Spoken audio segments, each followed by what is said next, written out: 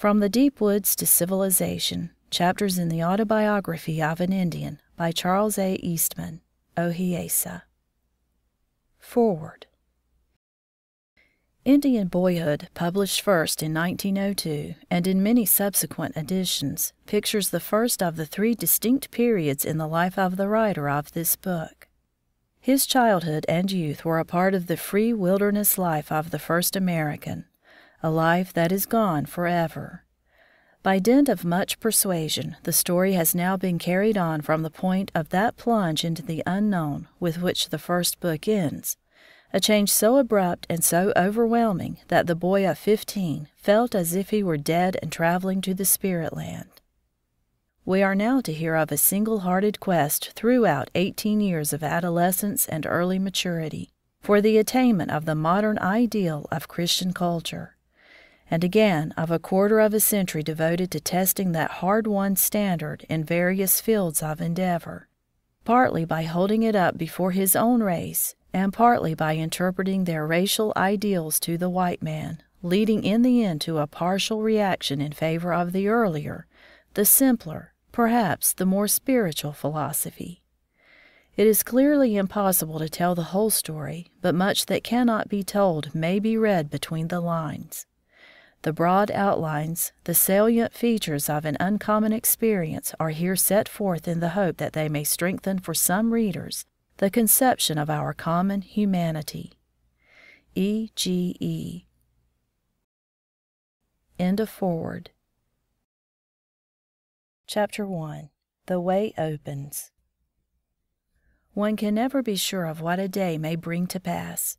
At the age of 15 years, the deepening current of my life swung upon such a pivotal day, and in the twinkling of an eye its whole course was utterly changed, as if a little mountain brook should pause and turn upon itself to gather strength for the long journey toward an unknown ocean.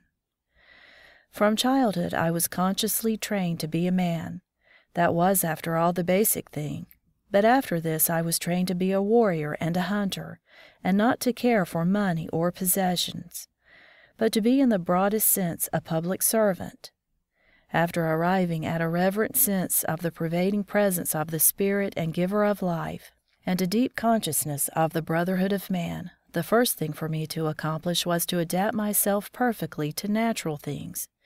In other words, to harmonize myself with nature. To this end I was made to build a body both symmetrical and enduring, a house for the soul to live in, a sturdy house, defying the elements. I must have faith and patience. I must learn self-control and be able to maintain silence.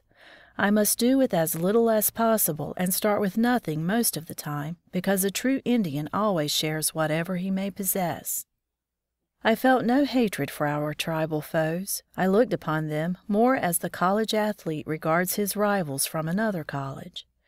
There was no thought of destroying a nation, taking away their country, or reducing the people to servitude, for my race rather honored and bestowed gifts upon their enemies at the next peaceful meeting, until they had adopted the usages of the white man's warfare for spoliation and conquest.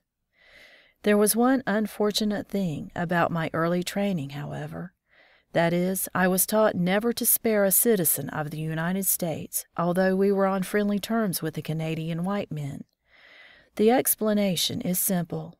My people had been turned out of some of the finest country in the world, now forming the great states of Minnesota and Iowa. The Americans pretended to buy the land at 10 cents an acre, but never paid the price. The debt stands unpaid to this day. Because they did not pay, the Sioux protested. Finally came the outbreak of 1862 in Minnesota, when many settlers were killed, and forthwith our people, such as were left alive, were driven by the troops into exile. My father, who was among the fugitives in Canada, had been betrayed by a half-breed across the United States line near what is now the city of Winnipeg. Some of the party were hanged at Fort Snelling, near St. Paul. We supposed, and in fact we were informed, that all were hanged. This was why my uncle, in whose family I lived, had taught me never to spare a white man from the United States. During the summer and winter of 1871, the band of Sioux to which I belonged, a clan of the Wahpetons, or dwellers among the leaves, roamed the upper Missouri region and along the Yellowstone River. In that year I tasted to the full the joy and plenty of wild existence. I saw buffalo, elk, and antelope in herds numbering thousands. The forests teemed with deer, and in the badlands dwelt the bighorns, or Rocky Mountain sheep. At this period, grizzly bears were numerous and were brought into camp quite commonly, like any other game. We frequently met and camped with the Hudson Bay half-breeds in their summer hunt of the buffalo, and we were on terms of friendship with the Assiniboines and the Crees, but in frequent collision with the Blackfeet, the Gros Ventres, and the Crows. However, there were times of truce when all met in peace for a great midsummer festival and exchange of gifts. The Sioux roamed over an area nearly 1,000 miles in extent. In the summer we gathered together in large numbers, but towards fall we would divide into small groups or bands and scatter for the trapping and the winter hunt. Most of us hugged the wooded river bottoms. Some depended entirely upon the buffalo for food, while others, and among these my immediate kindred, hunted all kinds of game and trapped and fished as well. Thus I was trained thoroughly for an all-around outdoor life and for all natural emergencies. I was a good rider and a good shot with the bow and arrow, alert and alive to everything that came within my ken. I had never known nor ever expected to know any life but this. In the winter and summer of 1872, we drifted toward the southern part of what is now Manitoba. In this wild, rolling country I rapidly matured, and laid, as I supposed, the foundations of my life career, never dreaming of anything beyond this manful and honest, unhampered existence. My horse and my dog were my closest companions. I regarded them as brothers, and if there was a hereafter, I expected to meet them there. With them, I went out daily into the wilderness to seek inspiration and store up strength for coming manhood. My teachers dreamed no more than I of any change in my prospects. I had now taken part in all our tribal activities except that of war, and was nearly old enough to be initiated into the ritual of the warpath. The world was full of natural rivalry. I was eager for the day. I had attained the age of 15 years and was about to enter into and realize a man's life, as we Indians understood it, when the change came. One fine September morning, as I returned from a daily hunt, there seemed to be an unusual stir and excitement as I approached our camp. My faithful grandmother was on the watch and met me to break the news. "Your father has come, he whom we thought dead at the hands of the white men," she said. It was a day of miracle in the deep Canadian wilderness, before the Canadian Pacific had been even dreamed of, while the Indian and the buffalo still held sway over the vast plains of Manitoba, east of the Rocky Mountains. It was, perhaps, because he was my honored father, that I lent my bewildered ear to his eloquent exposition of the so-called civilized life, or the way of the white man. I could not doubt my own father, so mysteriously come back to us, as it were, from the spirit land. Yet there was a voice within saying to me, a false life, a treacherous life. In accordance with my training, I asked few questions, although many arose in my mind. I simply tried silently to fit the new ideas like so many blocks into the pattern of my philosophy, while according to my untutored logic, some did not seem to have straight sides or square corners to fit in with the cardinal principles of eternal justice. My father had been converted by Protestant missionaries, and he gave me a totally new vision of the white man, as a religious man and a kindly. But when he related how he had set apart every seventh day for religious duties and the worship of God, laying aside every other occupation on that day, I could not forbear exclaiming, "Father, and does he then forget God during the 6 days and do as he pleases?" Our own life, I will admit, is the best in a world of our own, such as we have enjoyed for ages, said my father. But here is a race which has learned to weigh and measure everything, time and labor and the results of labor, and has learned to accumulate and preserve both wealth and the records of experience for future generations. You yourselves know and use some of the wonderful inventions of the white man, such as guns and gunpowder, knives and hatchets, garments of every description, and there are thousands of other things both beautiful and useful. Above all, they have their great teacher, whom they call Jesus, and he taught them to pass out their wisdom and knowledge to all other races. It is true that they have subdued and taught many peoples, and our own must eventually bow to this law. The sooner we accept their mode of life and follow their teaching, the better it will be for us all. I have thought much on this matter, and such is my conclusion." There was a mingling of admiration and indignation in my mind as I listened. My father's two brothers were still far from being convinced, but filial duty and affection overweighed all my prejudices. I was bound to go back with him as he desired me to do, and my grandmother and her only daughter accompanied us on this perilous journey. The line between Canada and the United States was closely watched at this time by hostile Indians. Therefore my father thought it best to make a dash for Devil's Lake in North Dakota, where he could get assistance if necessary. He knew Major Forbes, who was in command of the military post and the agency. Our guide we knew to be an unscrupulous man, who could easily betray us for a kettle of whiskey or a pony. One of the first things I observed was my father's reading aloud from a book every morning and evening, followed by a very strange song and a prayer. Although all he said was in Indian, I did not understand it fully. He apparently talked aloud to the Great Mystery, asking for our safe guidance back to his home in the States. The first reading of this book of which I have any recollection was the 23rd Psalm, and the first hymn he sang in my presence was to the old tune of Ortonville.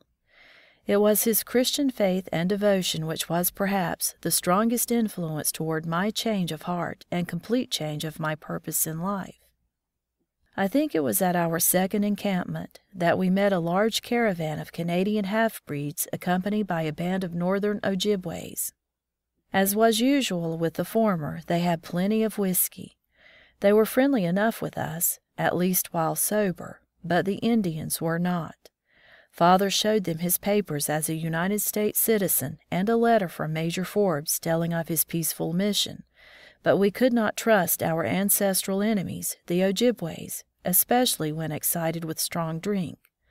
My father was calm and diplomatic throughout, but thus privately instructed me: "My son, conceal yourself in the woods, and if the worst comes, you must flee on your swift pony. Before daylight you can pass the deep woods and across the Assiniboine River." He handed me a letter to Major Forbes. I said, "I will try," and as soon as it was dark I hid myself to be in readiness.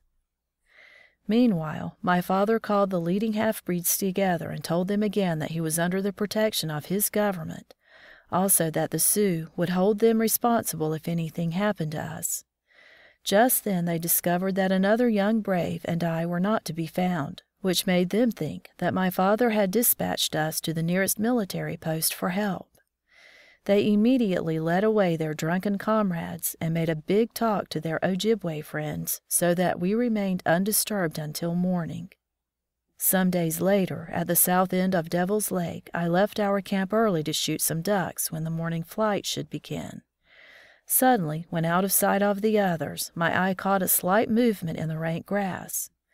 Instinctively, I dropped and flattened myself upon the ground, but soon a quick glance behind me showed plainly the head of a brave hidden behind a bush. I waited, trying to figure out some plan of escape, yet facing the probability that I was already surrounded, until I caught sight of another head almost in front and still another to my left. In the moments that elapsed after I fully realized my situation, I thought of almost everything that had happened to me up to that day, of a remarkable escape from the Ojibways, of the wild pets I had had, and of my playmates in the Canadian camps whom I should never see again. I also thought with more curiosity than fear of the great mystery that I was soon to enter. As these thoughts were passing through my mind, I carelessly moved and showed myself plainly to the enemy. Suddenly, from behind the nearest bush, came the sound of my own Sioux tongue and the words, "Are you a Sioux?" Possibly my countenance may not have changed much, but certainly I grew weak with surprise and relief. As soon as I answered, "Yes," I was surrounded by a group of warriors of my tribe, who chuckled at the joke that had come so near to costing me my life, for one of them explained that he had been on the point of firing when I exposed myself so plainly that he saw I was not an Ojibway in war paint, but probably a Sioux like himself. After a variety of adventures, we arrived at the canvas city of Jamestown, then the terminal point of the Northern Pacific Railroad. I was out watering the ponies when a terrific peal of thunder burst from a spotless blue sky, and indeed seemed to me to be running along the surface of the ground. The terrified ponies instantly stampeded, and I confess I was not far behind them, when a monster with one fiery eye poked his head around a corner of the hill. When we reached camp, my father kindly explained, and I was greatly relieved. It was a peaceful Indian summer day when we reached Flandreau in Dakota Territory, the citizen Indian settlement, and found the whole community gathered together to congratulate and welcome us home. End of Chapter 1. Chapter 2. My First School Days. It was less than a month since I had been a rover and a hunter in the Manitoba wilderness, with no thoughts save those which concern the most free and natural life of an Indian. Now I found myself standing near a rude log cabin on the edge of a narrow strip of timber overlooking the fertile basin of the Big Sioux River. As I gazed over the rolling prairie land, all I could see was that it met the sky at the horizon line. It seemed to me vast and vague and endless, as was my conception of the new trail which I had taken and my dream of the far-off goal. My father's farm of 160 acres, which he had taken up and improved under the United States homestead laws, lay along the north bank of the river. The nearest neighbor lived a mile away, and all had flourishing fields of wheat, Indian corn, and potatoes. Some 2 miles distant, where the Big Sioux doubled upon itself in a swinging loop, rose the mission church and schoolhouse, the only frame building within 40 miles. Our herd of ponies was loose upon the prairie, and it was my first task each morning to bring them into the log corral. On this particular morning I lingered, finding some of them, like myself, who loved their freedom too well and would not come in. The man who had built the cabin, it was his first house and therefore he was proud of it, was tall and manly looking. He stood in front of his pioneer home with a resolute face. He had been accustomed to the buffalo skin teepee all his life, until he opposed the white man and was defeated and made a prisoner of war at Davenport, Iowa. It was because of his meditations during those 4 years in a military prison that he had severed himself from his tribe and taken up a homestead. He declared that he would never join in another Indian outbreak, but would work with his hands for the rest of his life. "I have hunted every day," he said, "for the support of my family. I sometimes chase the deer all day.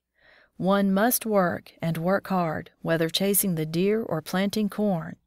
After all, the corn planting is the sure provision." These were my father's new views, and in this radical change of life he had persuaded a few other families to join him. They formed a little colony at Flandreau on the Big Sioux River. To be sure, his beginnings in civilization had not been attended with all the success that he had hoped for. 1 year the crops had been devoured by grasshoppers, and another year ruined by drought, but he was still satisfied that there was no alternative for the Indian. He was now anxious to have his boys learn the English language and something about books, for he could see that these were the bow and arrows of the white man.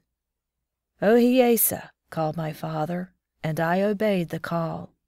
"It is time for you to go to school, my son," he said with his usual air of decision.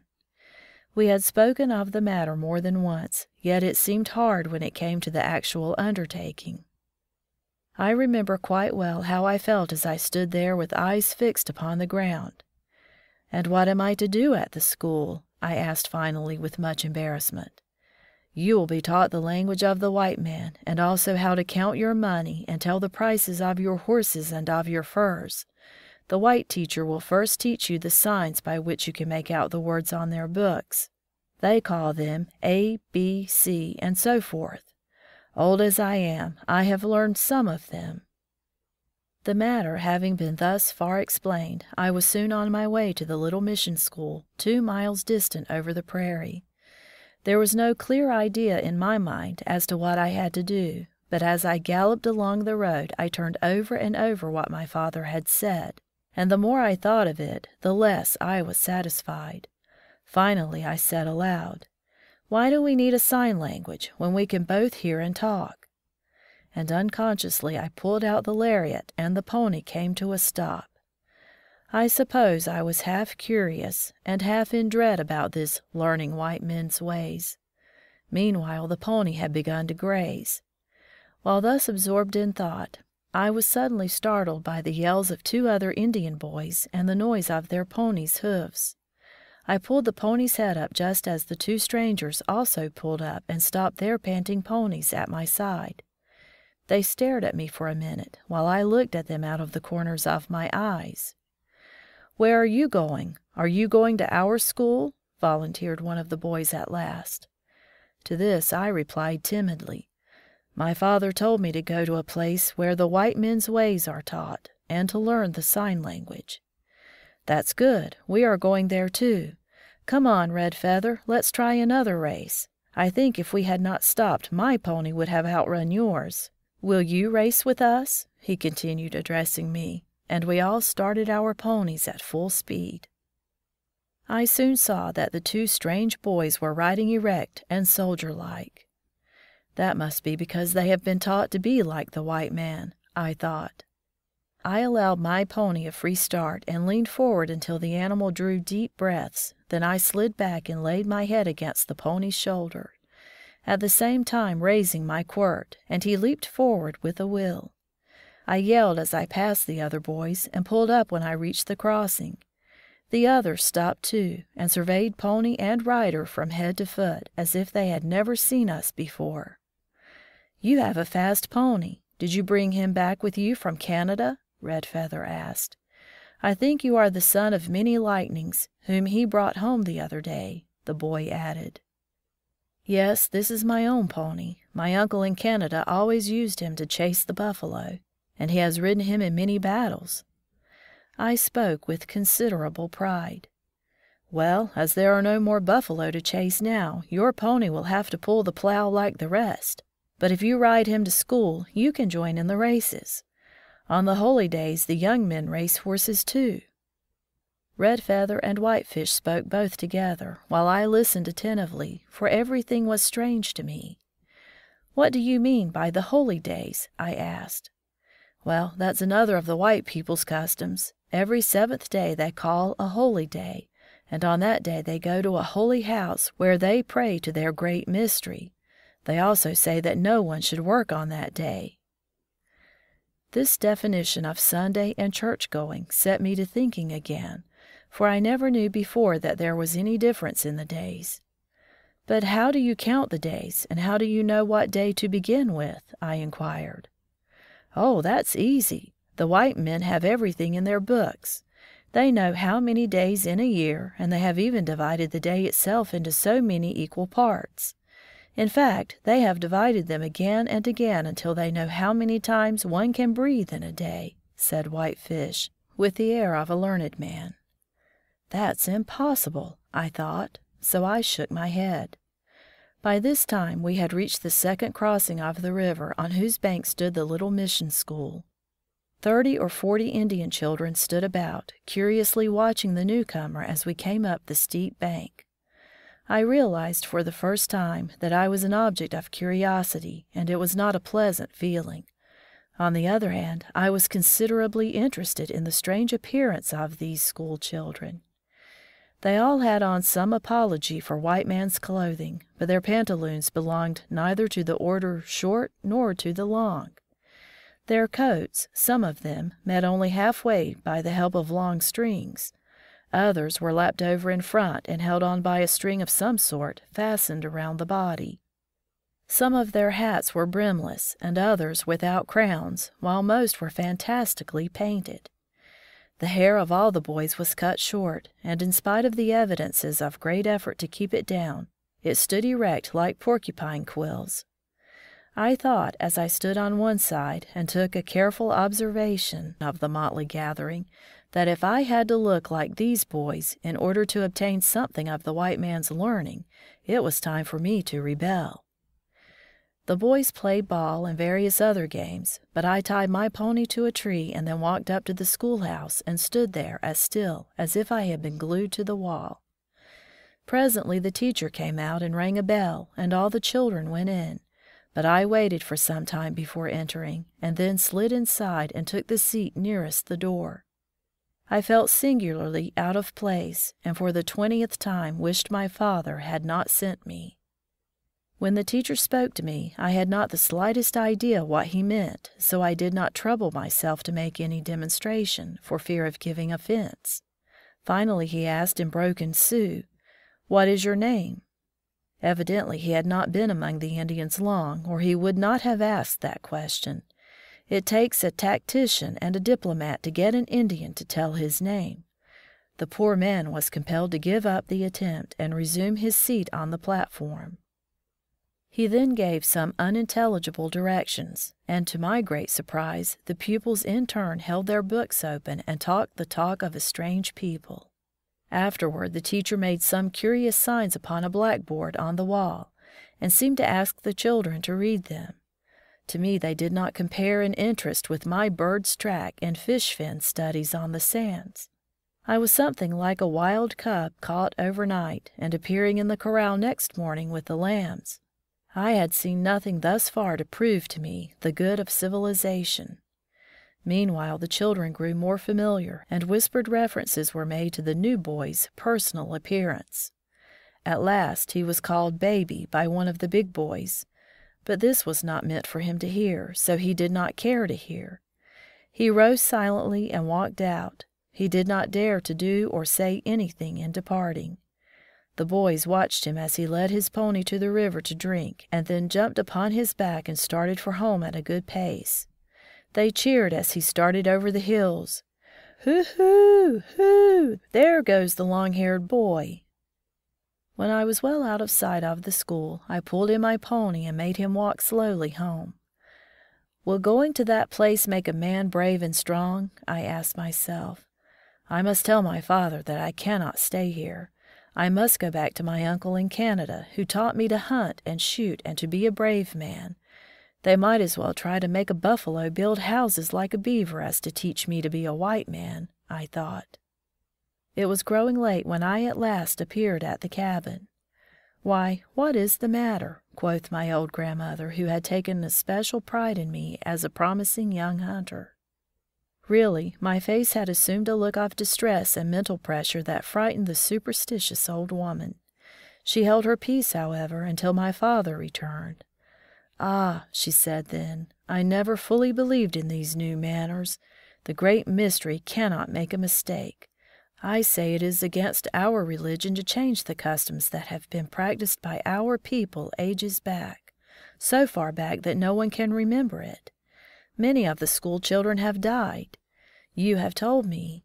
It is not strange. You have offended Him because you have made these children change the ways He has given us. I must know more about this matter before I give my consent." Grandmother had opened her mind in unmistakable terms, and the whole family was listening to her in silence. Then my hard-headed father broke the pause. "Here is one Sioux who will sacrifice everything to win the wisdom of the white man. We have now entered upon this life, and there is no going back. Besides, one would be like a hobbled pony without learning to live like those among whom we must live." During my father's speech, my eyes had been fixed upon the burning logs that stood on end in the huge mud chimney in a corner of the cabin. I didn't want to go to that place again, but father's logic was too strong for me, and the next morning I had my long hair cut and started into school in earnest. I obeyed my father's wishes and went regularly to the little day school, but as yet my mind was in darkness. What has all this talk of books to do with hunting or even with planting corn? I thought. The subject occupied my thoughts more and more, doubtless owing to my father's decided position on the matter, while, on the other hand, my grandmother's view of this new life was not encouraging. I took the situation seriously enough, and I remember I went with it where all my people go when they want light, into the thick woods. I needed counsel, and human counsel did not satisfy me. I had been taught to seek the great mystery in silence, in the deep forest or on the height of the mountain. There were no mountains here, so I retired into the woods. I knew nothing of the white man's religion. I only followed the teaching of my ancestors. When I came back, my heart was strong. I desired to follow the new trail to the end. I knew that, like the little brook, it must lead to larger and larger ones until it became a resistless river, and I shivered to think of it. But again I recalled the teachings of my people and determined to imitate their undaunted bravery and stoic resignation. However, I was far from having realized the long, tedious years of study and confinement before I could begin to achieve what I had planned. "You must not fear to work with your hands," said my father. "But if you are able to think strongly and well, that will be a quiver full of arrows for you, my son. All of the white man's children must go to school, but those who study best and longest need not work with their hands after that, for they can work with their minds. You may plow the 5 acres next the river and see if you can make a straight furrow as well as a straight shot." I set to work with a heavy breaking plow and yoke of oxen, but I am sorry to admit that the work was poorly done. "It will be better for you to go away to a higher school," advised my father. It appears remarkable to me now that my father, thorough Indian as he was, should have had such deep and sound conceptions of a true civilization. But there is the contrast. My father's mother, whose faith in her people's philosophy and training could not be superseded by any other allegiance. To her, such a life as we lead today would be no less than sacrilege. "It is not a true life," she often said. "It is a sham. I cannot bear to see my boy live a made-up life." Ah, grandmother, you had forgotten one of the first principles of your own teaching, namely, when you see a new trail or a footprint that you do not know, follow it to the point of knowing. "All I want to say to you," the old grandmother seems to answer, "is this: do not get lost on this new trail." "I find," said my father to me, "that the white man has a well-grounded religion, and teaches his children the same virtues that our people taught to theirs. The great mystery has shown to the red and white man alike the good and evil, from which to choose. I think the way of the white man is better than ours because he is able to preserve on paper the things he does not want to forget. He records everything, the sayings of his wise men, the laws enacted by his counselors." I began to be really interested in this curious scheme of living that my father was gradually unfolding to me out of his limited experience. "The way of knowledge," he continued, "is like our old way in hunting. You begin with a mere trail, a footprint. If you follow that faithfully, it may lead you to a clearer trail, a track, a road. Later on there will be many tracks, crossing and diverging one from the other. Then you must be careful, for success lies in the choice of the right road. You must be doubly careful, for traps will be laid for you, of which the most dangerous is the spirit water, that causes a man to forget his self-respect," he added, unwittingly giving to his aged mother material for her argument against civilization. The general effect upon me of these discussions, which were logical enough on the whole, although almost entirely from the outside, was that I became convinced that my father was right. My grandmother had to yield at last, and it was settled that I was to go to school at Santee Agency, Nebraska, where Dr. Alfred L. Riggs was then fairly started in the work of his great mission school, which has turned out some of the best educated Sioux Indians. It was at that time the Mecca of the Sioux country, even though Sitting Bull and Crazy Horse were still at large, harassing soldiers and immigrants alike, and General Custer had just been placed in military command of the Dakota Territory. End of Chapter 2. Chapter 3. On the White Man's Trail. It was in the fall of 1874 that I started from Flandreau, then only an Indian settlement, with a good neighbor of ours on his way to Santee. There were only a dozen houses or so at Sioux Falls, and the whole country was practically uninhabited when we embarked in a homemade prairie schooner on that bright September morning. I had still my Hudson Bay flintlock gun, which I had brought down with me from Canada the year before. I took that old companion, with my shot pouch and a well-filled powder horn. All I had besides was a blanket and an extra shirt. I wore my hunting suit, which was a compromise between Indian attire and a frontiersman outfit. I was about 16 years old and small for my age. Remember, my boy, it is the same as if I sent you on your first warpath. I shall expect you to conquer, was my father's farewell. My good grandmother, who had brought me up as a motherless child, bestowed upon me her blessing. Always remember, said she, that the great mystery is good. Evil can come only from ourselves. Thus I parted with my first teacher, the woman who taught me to pray. Our first night out was at Hole in the Hill, one of the most picturesque spots in the valley.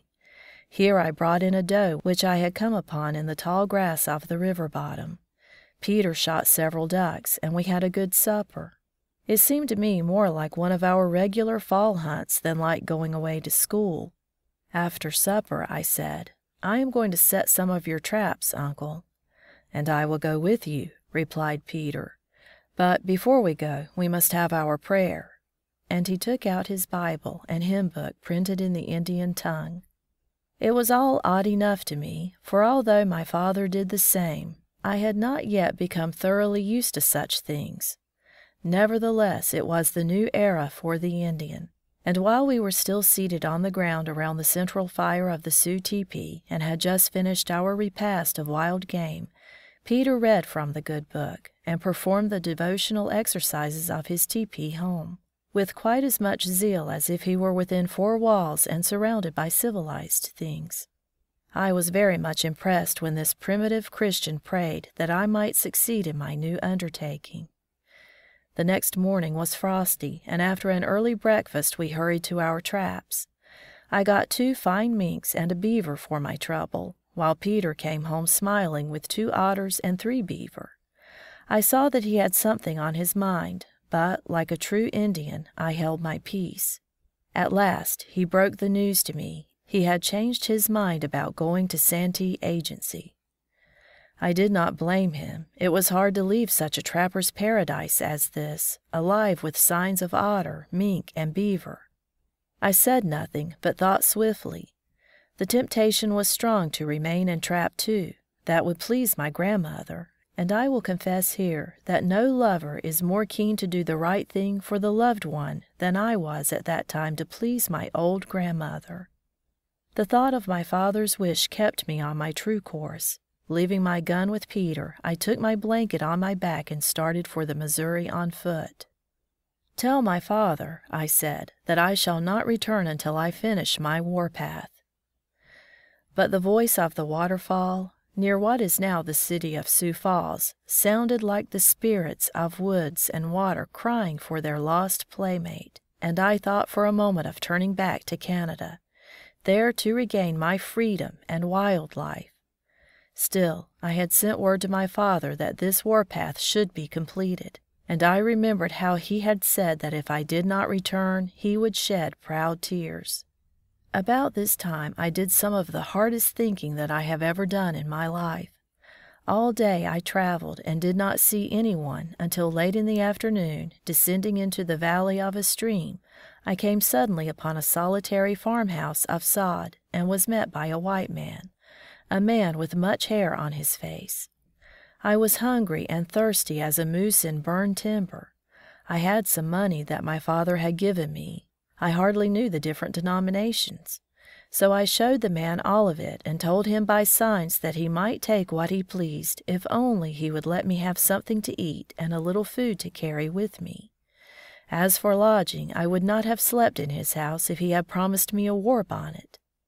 While he was cordial, at any rate after I exhibited my money, there was something about his manner that did not put me at my ease, and my wild instincts told me to keep an eye on him. But I was not alone in this policy, for his flock of 4 daughters and a son nearly put their necks out of joint in following my modest, shy movements. When they invited me to sit down with them at the table, I felt uncomfortable, but hunger was stronger than my fears and modesty. The climax came when I took my seat on a rickety stool between the big, hairy man and one of his well-grown daughters. I felt not unlike a young blue heron just leaving the nest to partake of his first meal on an unsafe, swinging branch. I was entirely uncertain of my perch. All at once, without warning, the man struck the table with the butt of his knife with such force that I jumped and was within an ace of giving a war whoop. In spite of their taking a firm hold of the handmade table to keep it steady, the dishes were quivering, and the young ladies no longer able to maintain their composure. Severe glances from mother and father soon brought us calm, when it appeared that the blow on the table was merely a signal for quiet before saying grace. I pulled myself in, much as a turtle would do, and possibly it should be credited to the stoicism of my race that I scarcely ever ate a heartier meal. After supper, I got up and held out to the farmer nearly all the money I had. I did not care whether he took it all or not. I was grateful for the food, and money had no such hold on my mind as it has gained since. To my astonishment, he simply smiled, shook his head, and stroked his shaggy beard. I was invited to join the family in the sod house parlor, but owing to the severe nerve shocks that I had experienced at the supper table, I respectfully declined and betook myself to the bank of the stream near by, where I sat down to meditate. Presently there pealed forth a peculiar, weird music and the words of a strange song. It was music from a melodeon, but I did not then know what that was, and the tune was, "Nearer, my God, to Thee." Strange as it sounded to me, I felt that there was something soothing and gentle about the music and the voices. After a while, curiosity led me back into the sod house, and I saw for the first time how the white woman pumps so much air into a box that when she presses on the top boards it howls convulsively. I forgot my bashfulness so far as to listen openly and enjoy the operation, wondering much how the white man puts a pair of lungs into a box, which is furnished with a whole set of black and white teeth, and when he sings to it, it appears to answer him. Presently I walked over to a shed where the farmer seemed to be very busy with his son, earnestly hammering something with all their might in the midst of glowing fire and sparks. He had an old breaking plow which he was putting into shape on his rude forge. With sleeves rolled up, face and hands blackened and streaming with sweat, I thought he looked not unlike a successful warrior just returned from the field of battle. His powerful muscles and the manly way in which he handled the iron impressed me tremendously. I shall learn that profession if ever I reach the school and learn the white man's way, I thought. I thanked the good man for his kind invitation to sleep within the sod walls with all his family, but signed to him that I preferred to sleep out of doors. I could see some distrust in his eyes, for his horses were in the open stable, and at that my temper rose, but I managed to control it. He had been kind to me, and no Indian will break the law of hospitality unless he has lost all the trails of his people. The man looked me over again carefully and appeared satisfied, and I rolled myself up in my blanket among the willows, but every star that night seemed to be bent upon telling the story of the white man. I slept little, and early the next morning I was awakened by the barking of the farmer's collie and the laughter of his daughters. I got up and came to the house. Breakfast was nearly ready, and every member of the family was on hand. After breakfast, I once more offered my money, but was refused. I was glad. Then and there I loved civilization and renounced my wild life. I took up my blanket and continued on my journey, which for 3 days was a lonely one. I had nothing with which to kill any game, so I stopped now and then at a sod house for food. When I reached the back hills of the Missouri, there lay before me a long slope leading to the river bottom, and upon the broad flat, as far as my eyes could reach, lay farmhouses and farms. Ah, I thought, this is the way of civilization, the basis upon which it rests. I desire to know that life. 30 miles from the school, I met Dr. Riggs on the road, coming to the town of Yankton, and received some encouraging words from him, for he spoke the Sioux language very well. A little further on, I met the Indian agent, Major Sears, a Quaker, and he too gave me a word of encouragement when he learned that I had walked 150 miles to school. My older brother John, who was then assistant teacher and studying under Dr. Riggs, met me at the school and introduced me to my new life. The bell of the old chapel at Santee summoned the pupils to class. Our principal read aloud from a large book and offered prayer. Although he conducted devotional exercises in the Sioux language, the subject matter was still strange, and the names he used were unintelligible to me. Jesus and Jehovah fell upon my ears as mere meaningless sounds. I understood that he was praying to the great mystery, that the work of the day might be blessed and their labor be fruitful. A cold sweat came out upon me as I heard him ask the great mystery to be with us in that day's work in that school building. I thought it was too much to ask of him. I had been taught that the Supreme Being is only concerned with spirits, and that when one wishes to commune with him in nature, he must be in a spiritual attitude, and must retire from human sound or influence, alone in the wilderness. Here, for the first time, I heard him addressed openly in the presence of a house full of young men and young girls. All the scholars were ordered to various rooms under different instructors, and I was left in the chapel with another long-haired young man. He was a Mandan from Fort Berthold, one of our ancient enemies. Not more than 2 years before that time, my uncle had been on the warpath against this tribe and had brought home 2 Mandan scalps. He, too, was a new scholar and looked as if he were about to come before the judge to receive his sentence. My heart at once went out to him, although the other pupils were all of my own tribe, the Sioux. I noticed that he had beautiful long hair arranged in 2 plaits, and in spite of his sad face, he was noble-looking and appeared to great advantage, I thought, in contrast with the other pupils, whose hair was cut short and their garments not becoming to them at all. This boy, Alfred Mandan, became a very good friend of mine. Dr. Riggs took me in hand and told me the rules of the school and what was expected of us. There was the chapel, which was used as a church every Sunday and as a schoolhouse on weekdays. There was the Dakota home for the girls' dormitory, a small square-frame building, and for the boys a long log house some 200 yards from the chapel, under the large cottonwood trees. Dr. Riggs said that I need not study that first day, but could fill up the big bag he brought me with straw from the straw pile back of his barn. I carried it over to the log cabin where the doctor was before me and had provided a bunk or framework for my bed. I filled a smaller bag for a pillow, and having received the sheets and blankets, I made my first white man's bed under his supervision. When it was done, it looked clean and dignified enough for anyone, I thought. He said that I must make it every morning like that before going to school. And for your wash, there is a tin basin or 2 on a bench just outside the door, by the water barrels. And so it was.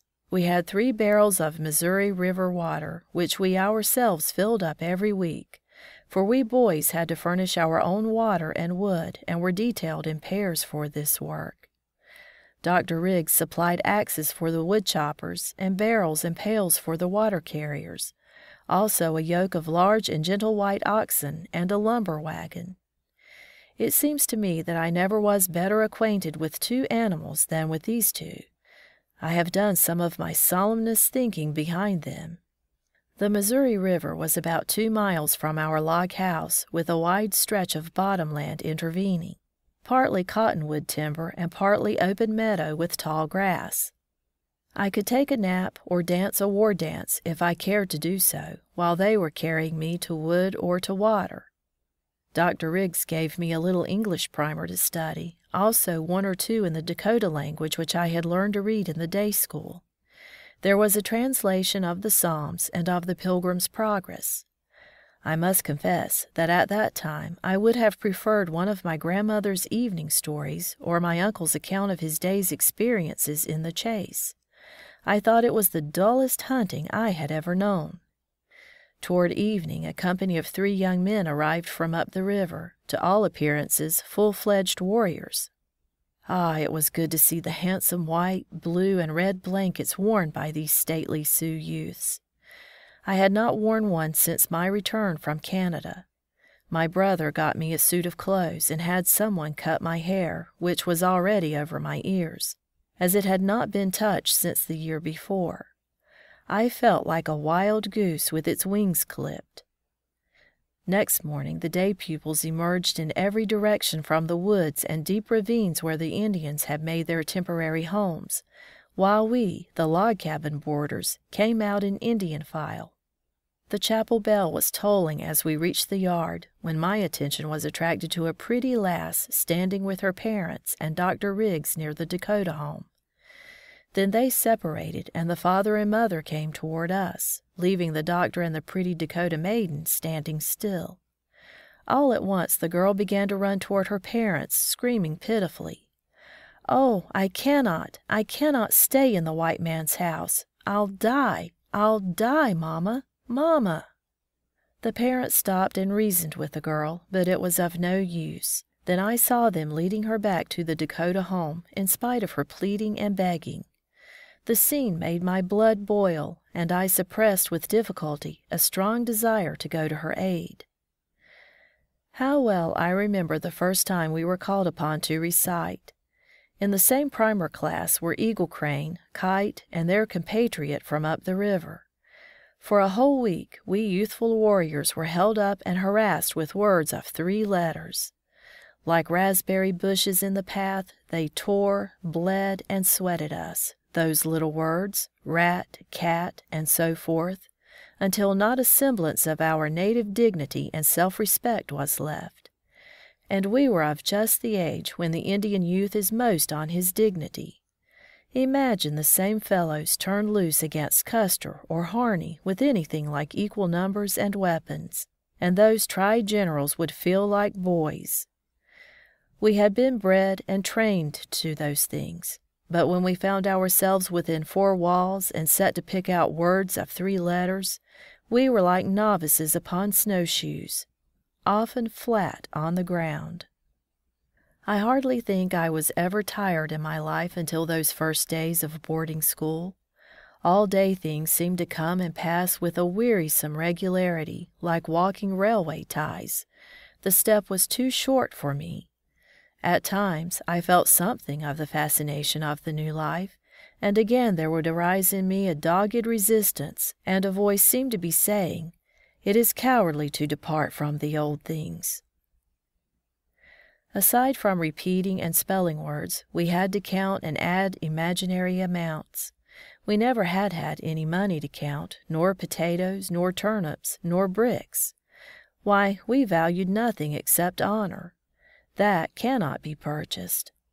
It seemed now that everything must be measured in time or money or distance. And when the teacher placed before us a painted globe and said that our world was like that upon such a thing our forefathers had roamed and hunted for untold ages, as it whirled and danced around the sun in space, I felt that my foothold was deserting me. All my savage training and philosophy was in the air, if these things were true. Later on, when Dr. Riggs explained to us the industries of the white man, his thrift and forethought, we could see the reasonableness of it all. Economy is the able assistant of labor, and the two together produce great results. The systems and methods of business were of great interest to us, and especially the adoption of a medium of exchange. The doctor's own personality impressed us deeply, and his words of counsel and daily prayers, strange to us at first, in time found root in our minds. Next to my own father, this man did more than perhaps any other to make it possible for me to grasp the principles of true civilization. He also strengthened and developed in me that native strong ambition to win out, by sticking to whatever I might undertake. Associated with him was another man who influenced me powerfully toward Christian living. This was the Reverend Dr. John P. Williamson, the pioneer Presbyterian missionary. The world seemed gradually to unfold before me, and the desire to know all that the white man knows was the tremendous and prevailing thought in me, and was constantly growing upon me more and more. My father wrote to me in the Dakota language for my encouragement. Dr. Riggs had told him that I was not afraid of books or of work, but rather determined to profit by them. "My son," he wrote, "I believe that an Indian can learn all that is in the books of the white man, so that he may be equal to them in the ways of the mind." I studied harder than most of the boys. Missionaries were poor, and the government policy of education for the Indian had not yet been developed. The white man in general had no use for the Indian. Sitting Bull and the Northern Cheyennes were still fighting in Wyoming and Montana, so that the outlook was not bright for me to pursue my studies among the whites. Yet it was now my secret dream and ambition. It was at Santee that I sawed my first cord of wood. Before long I had a little money of my own, for I sawed most of Dr. Riggs' own wood and some at the Dakota home, besides other work for which I was paid. Although I could not understand or speak much English, at the end of my second year I could translate every word of my English studies into the native tongue, besides having read all that was then published in the Sioux. I had caught up with the boys who had 2 or 3 years the start of me, and was now studying elementary algebra and geometry. One day Dr. Riggs came to me and said that he had a way by which he could send me to Beloit, Wisconsin, to enter the preparatory department of Beloit College. This was a great opportunity, and I grasped it eagerly, though I had not yet lost my old timidity about venturing alone among the white people. On the eve of departure, I received word from Flandreau that my father was dead, after only 2 days' illness. He was still in the prime of life and a tireless worker. This was a severe shock to me, but I felt even more strongly that I must carry out his wishes. It was clear that he who had sought me out among the wild tribes at the risk of his life and set my feet in the new trail should be obeyed to the end. I did not go back to my home, but in September 1876 I started from Santee to Beloit to begin my serious studies. End of Chapter 3. Chapter 4. College Life in the West. The journey to Beloit College was an education in itself. At Yankton City, I boarded the train for the first time in my life, but not before having made a careful inspection of the locomotive, that fiery monster which had so startled me on my way home from Canada. Every hour brought new discoveries and new thoughts, visions that came and passed like the telegraph poles as we sped by. More and more, we seemed to me to be moving upon regions too small for the inhabitants. Towns and villages grew ever larger and nearer together, until at last we reached a city of some little size where it was necessary for me to change cars, a matter that had been arranged by Dr. Riggs with the conductor. The streets looked crowded, and everybody seemed to be in the greatest possible hurry. I was struck with the splendor of the shops and the brilliant show windows. Someone took me to an eating house and left me alone with a pretty waitress, whose bright eyes and fluent speech alarmed me. I thought it best to agree with everything she said, so I assented with a nod of the head, and I fancy she brought me everything that was on the bill of fare. When I reached Beloit on the second day of my pilgrimage, I found it beautifully located on the high, wooded banks of Black Hawk's picturesque Rock River. The college grounds covered the site of an ancient village of mound builders, which showed to great advantage on the neat campus, where the green grass was evenly cut with lawn mowers. I was taken to President Chapin's house, and after a kindly greeting, shown to my room in South College, where I immediately opened all the windows. A young man emerged from our building, and I could distinctly hear him shouting to another across the common, "Hurry up, Turkey, or you'll not have a chance to face old Petty again. We have Sitting Bull's nephew right here, and it's more than likely he'll have your scalp locked before morning." Turkey, as I soon learned, was the son of a missionary to that country, and both of these boys became good friends of mine afterward. It must be remembered that this was September, 1876, less than 3 months after Custer's gallant command was annihilated by the hostile Sioux. I was completely troubled when I learned that my 2 uncles, whom we left in Canada, had taken part in this famous fight. People were bitter against the Sioux in those days, and I think it was a local paper that printed the story that I was a nephew of Sitting Bull, who had sent me there to study the white man's arts so that he might be better able to cope with him. When I went into the town, I was followed on the streets by gangs of little white savages, giving imitation war whoops. My first recitation at Beloit was an event in my life. I was brought before a remarkable-looking man whose name was Professor Pettibone. He had a long, grave face, with long whiskers and scarcely any hair on his head, and was to me the very embodiment of wisdom. I was already well drilled in the elementary studies, except that I was very diffident about speaking the English language, and found it hard to recite or to demonstrate mathematical problems. However, I made every effort and soon learned to speak quite fluently, although not correctly, but that fact did not discourage me. I was now a stranger in a strange country, and deep in a strange life from which I could not retreat. I was like a deaf man with eyes continually on the alert for the expression of faces, and to find them in general friendly toward me was somewhat reassuring. In spite of some nerve-trying moments, I soon recovered my balance and set to work. I absorbed knowledge through every pore. The more I got, the larger my capacity grew, and my appetite increased in proportion. I discovered that my anticipations of this new life were nearly all wrong, and was suddenly confronted with problems entirely foreign to my experience. If I had been told to swim across a lake or run with a message through an unknown country, I should have had some conception of the task.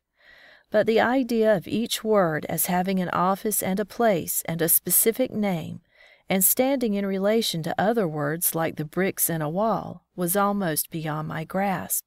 As for history and geography, to me they were legends and traditions, and I soon learned to appreciate the pure logic of mathematics.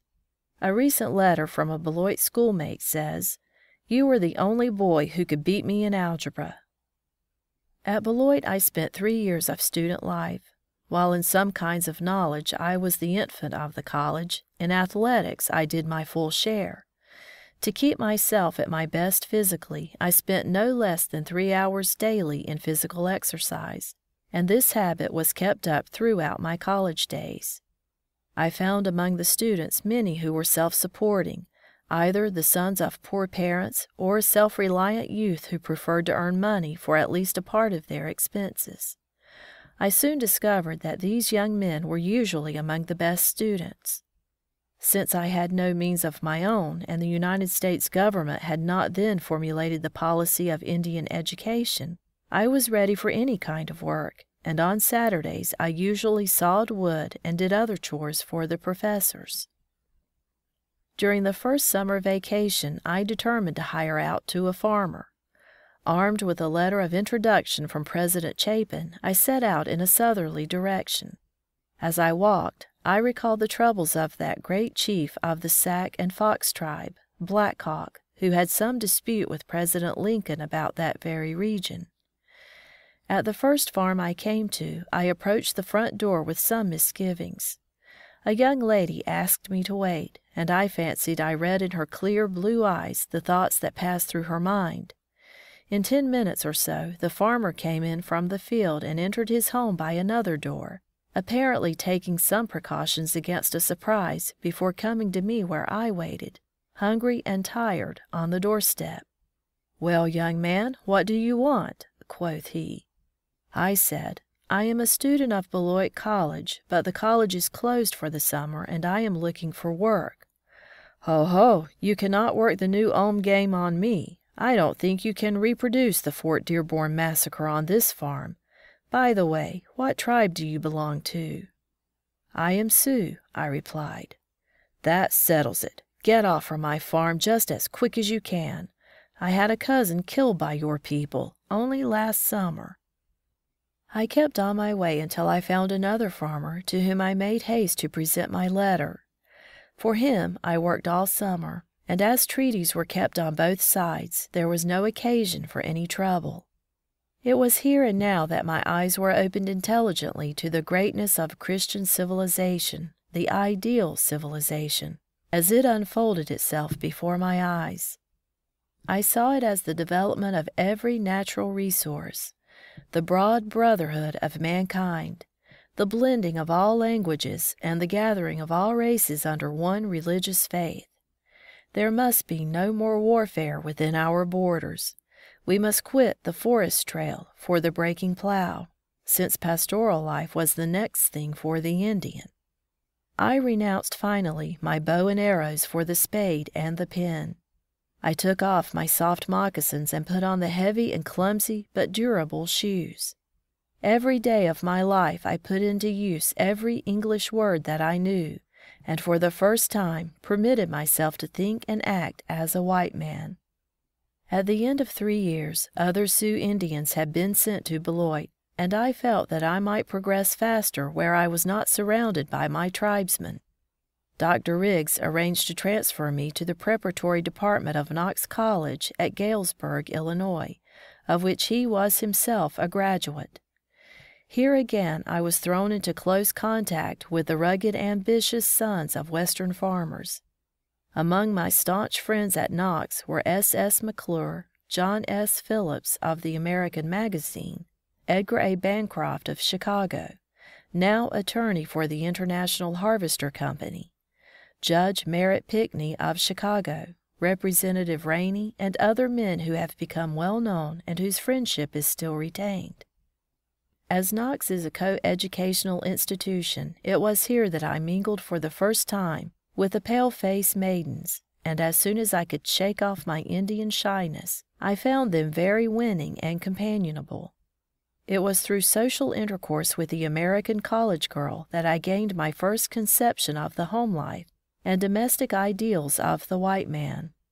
I had thoroughly learned the Indian club and dumbbell exercises at Beloit, and here at Knox I was enabled, by teaching them to a class of young ladies, to meet a part of my expenses.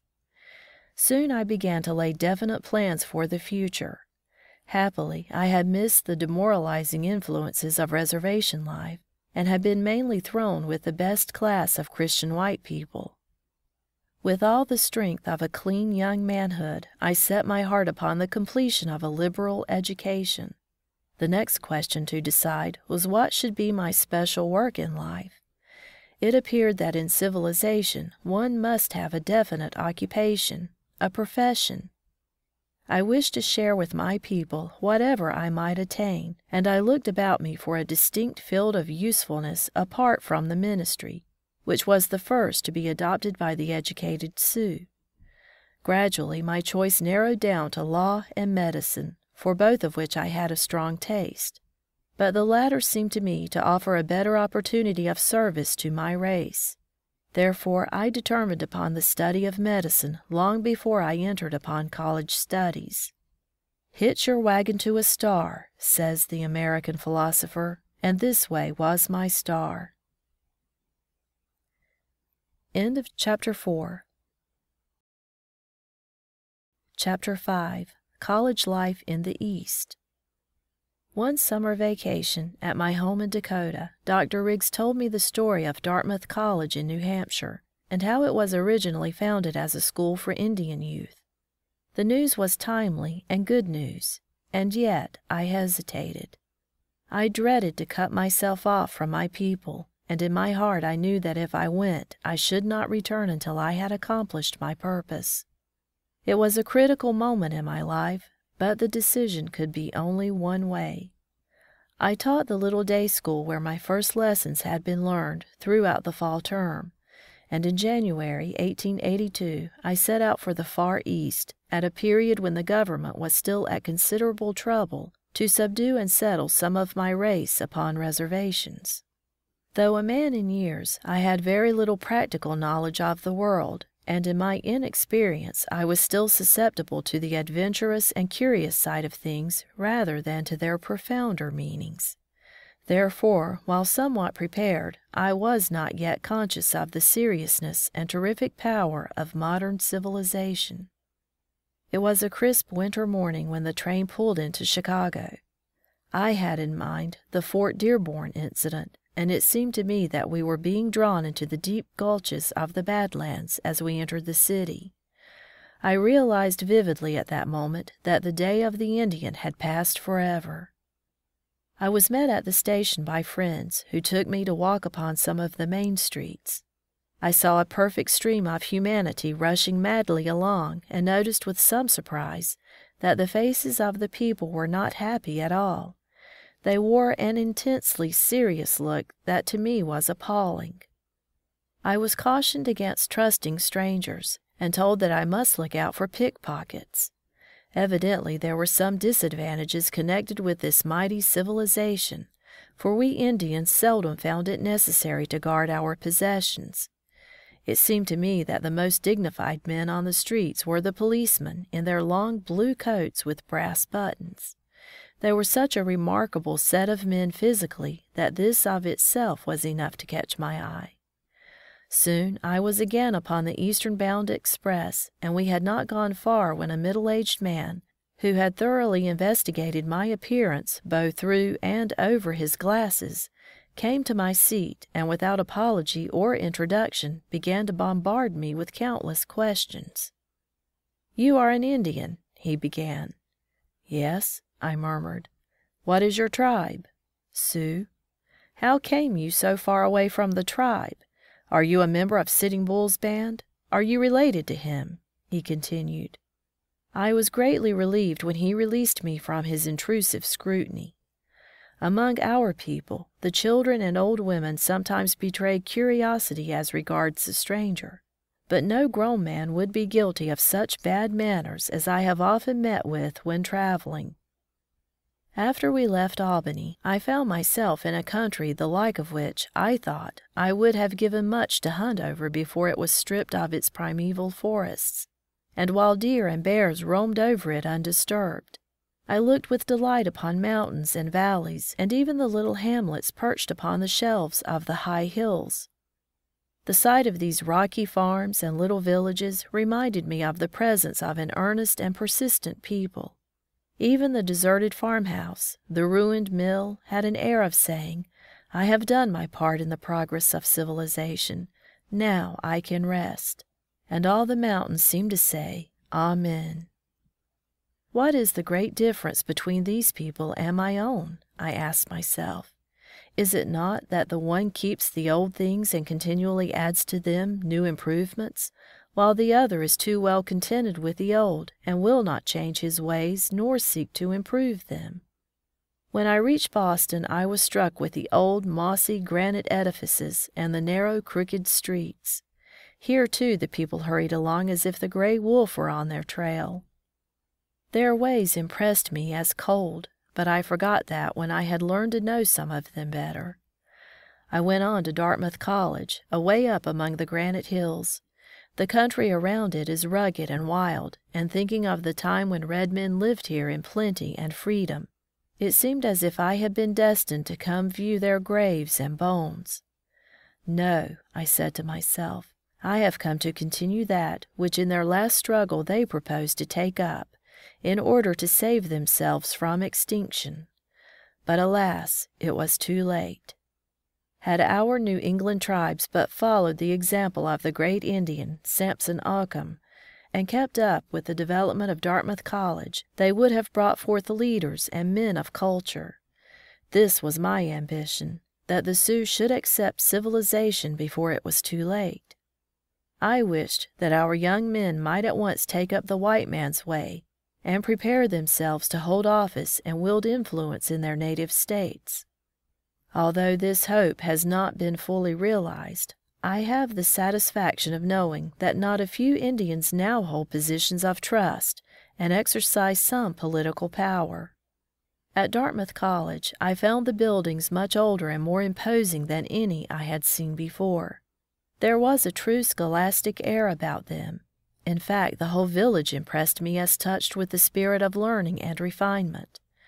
My understanding of English was now so much enlarged as to enable me to grasp current events, as well as the principles of civilization, in a more intelligent manner.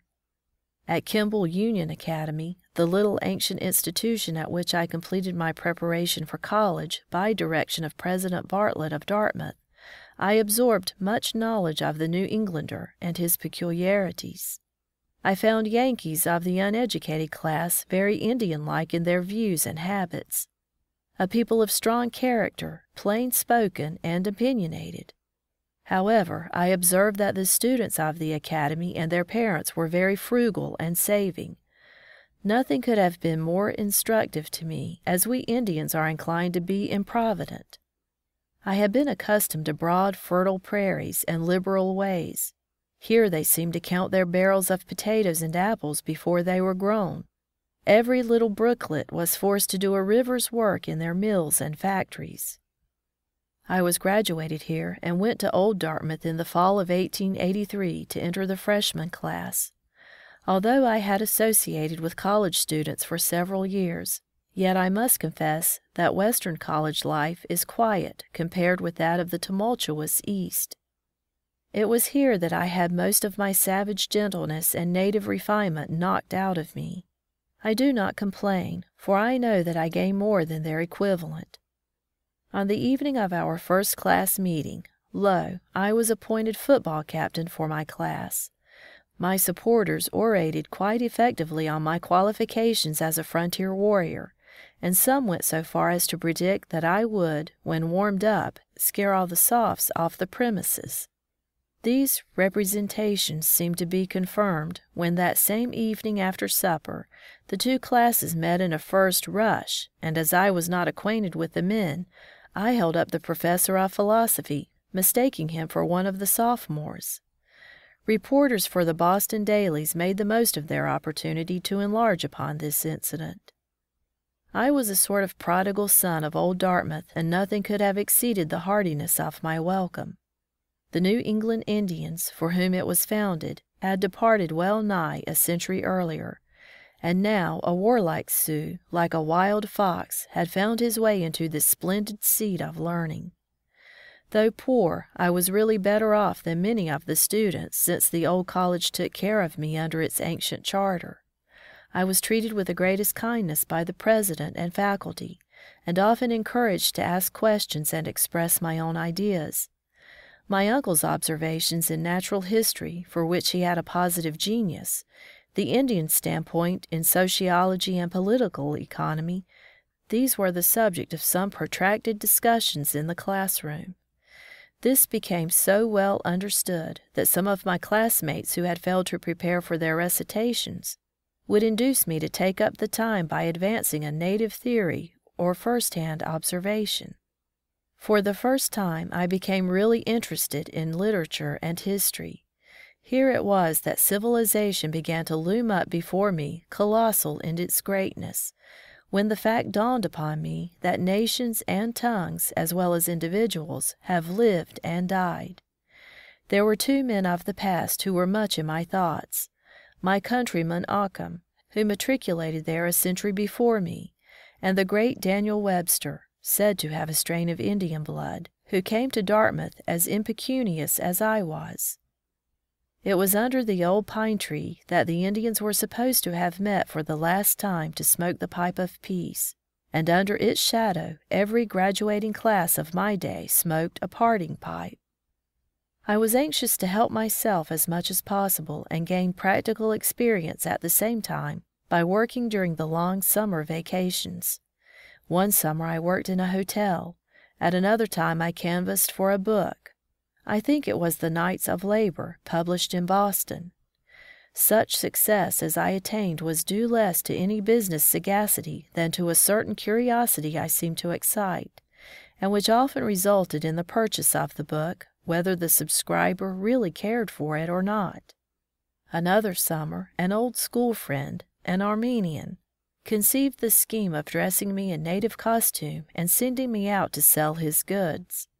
When I wore a jacket and fez, and was well scented with attar of rose, no dog would permit me on his master's premises if he could help it. Nevertheless, I did very well. For business purposes, I was a Turk, but I never answered any direct questions on the subject of my nativity. Throughout my student days in the West, I had learned to reverence New England, and especially its metropolis, as the home of culture and art, of morality and Christianity. At that point, that sort of thing got a lodging place in my savage mind more readily than the idea of wealth or material power.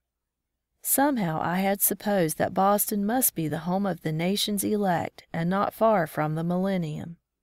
I was very happy when, after my graduation with the class of 1887, it was made possible for me to study medicine at Boston University. The friends who generously assisted me to realize my great ambition were of the type I had dreamed of, and my home influences in their family all that I could have wished for.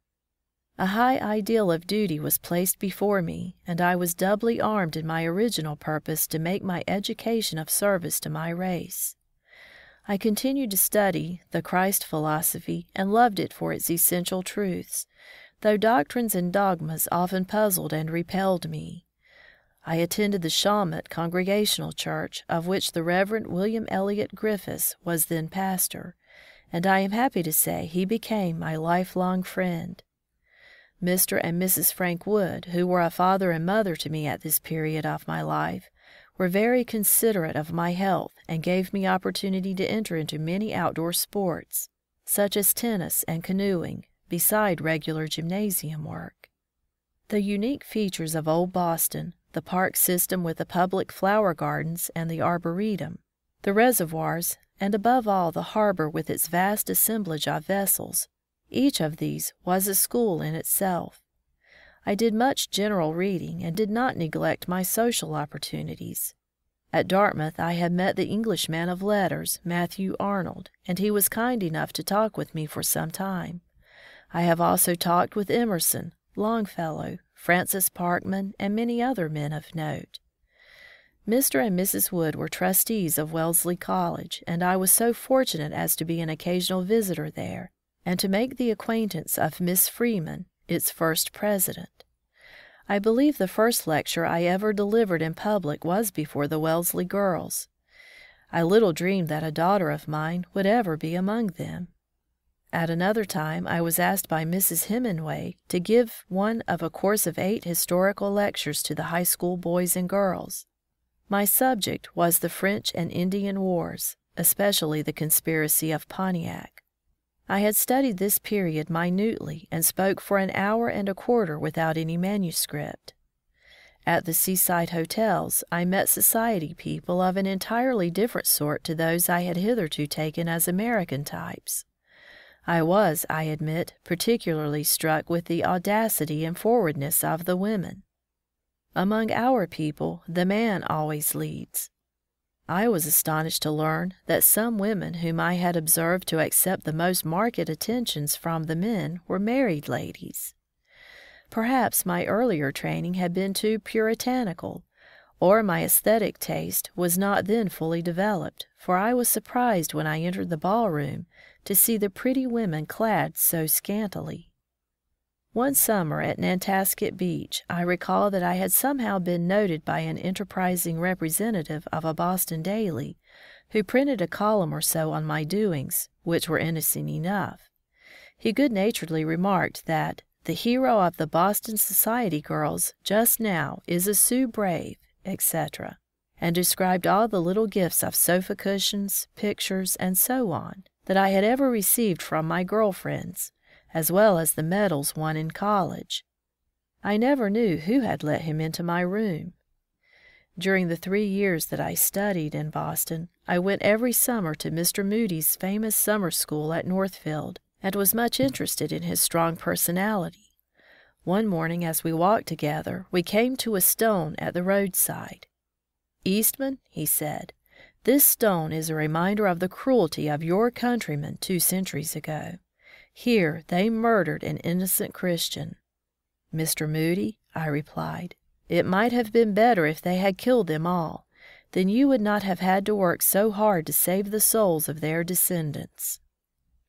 At the date of my graduation in 1890, the government had fully committed itself to the new and permanent plan of educating the young Indians preparatory to admitting them to citizenship. Various philanthropic societies had been formed expressly to help toward this end. These facts gave weight and momentum to my desire to use all that I had learned for their benefit. I soon received my appointment to the position of government physician at Pine Ridge Agency in South Dakota, to report October 1st. Meantime, I stayed in Boston and kept books for Mr. Wood while his bookkeeper took a vacation, and later secured an extension of time in order to attend the Lake Mohonk Indian Conference. Here I met Mr. Herbert Welsh and Professor Painter of the Indian Rights Association, Bishop Hare, Bishop Whipple, and many others, and listened with great interest to their discussions. I became convinced that the Indians had some real friends, and this gave me much encouragement. End of Chapter 5. Chapter 6. A Doctor Among the Indians.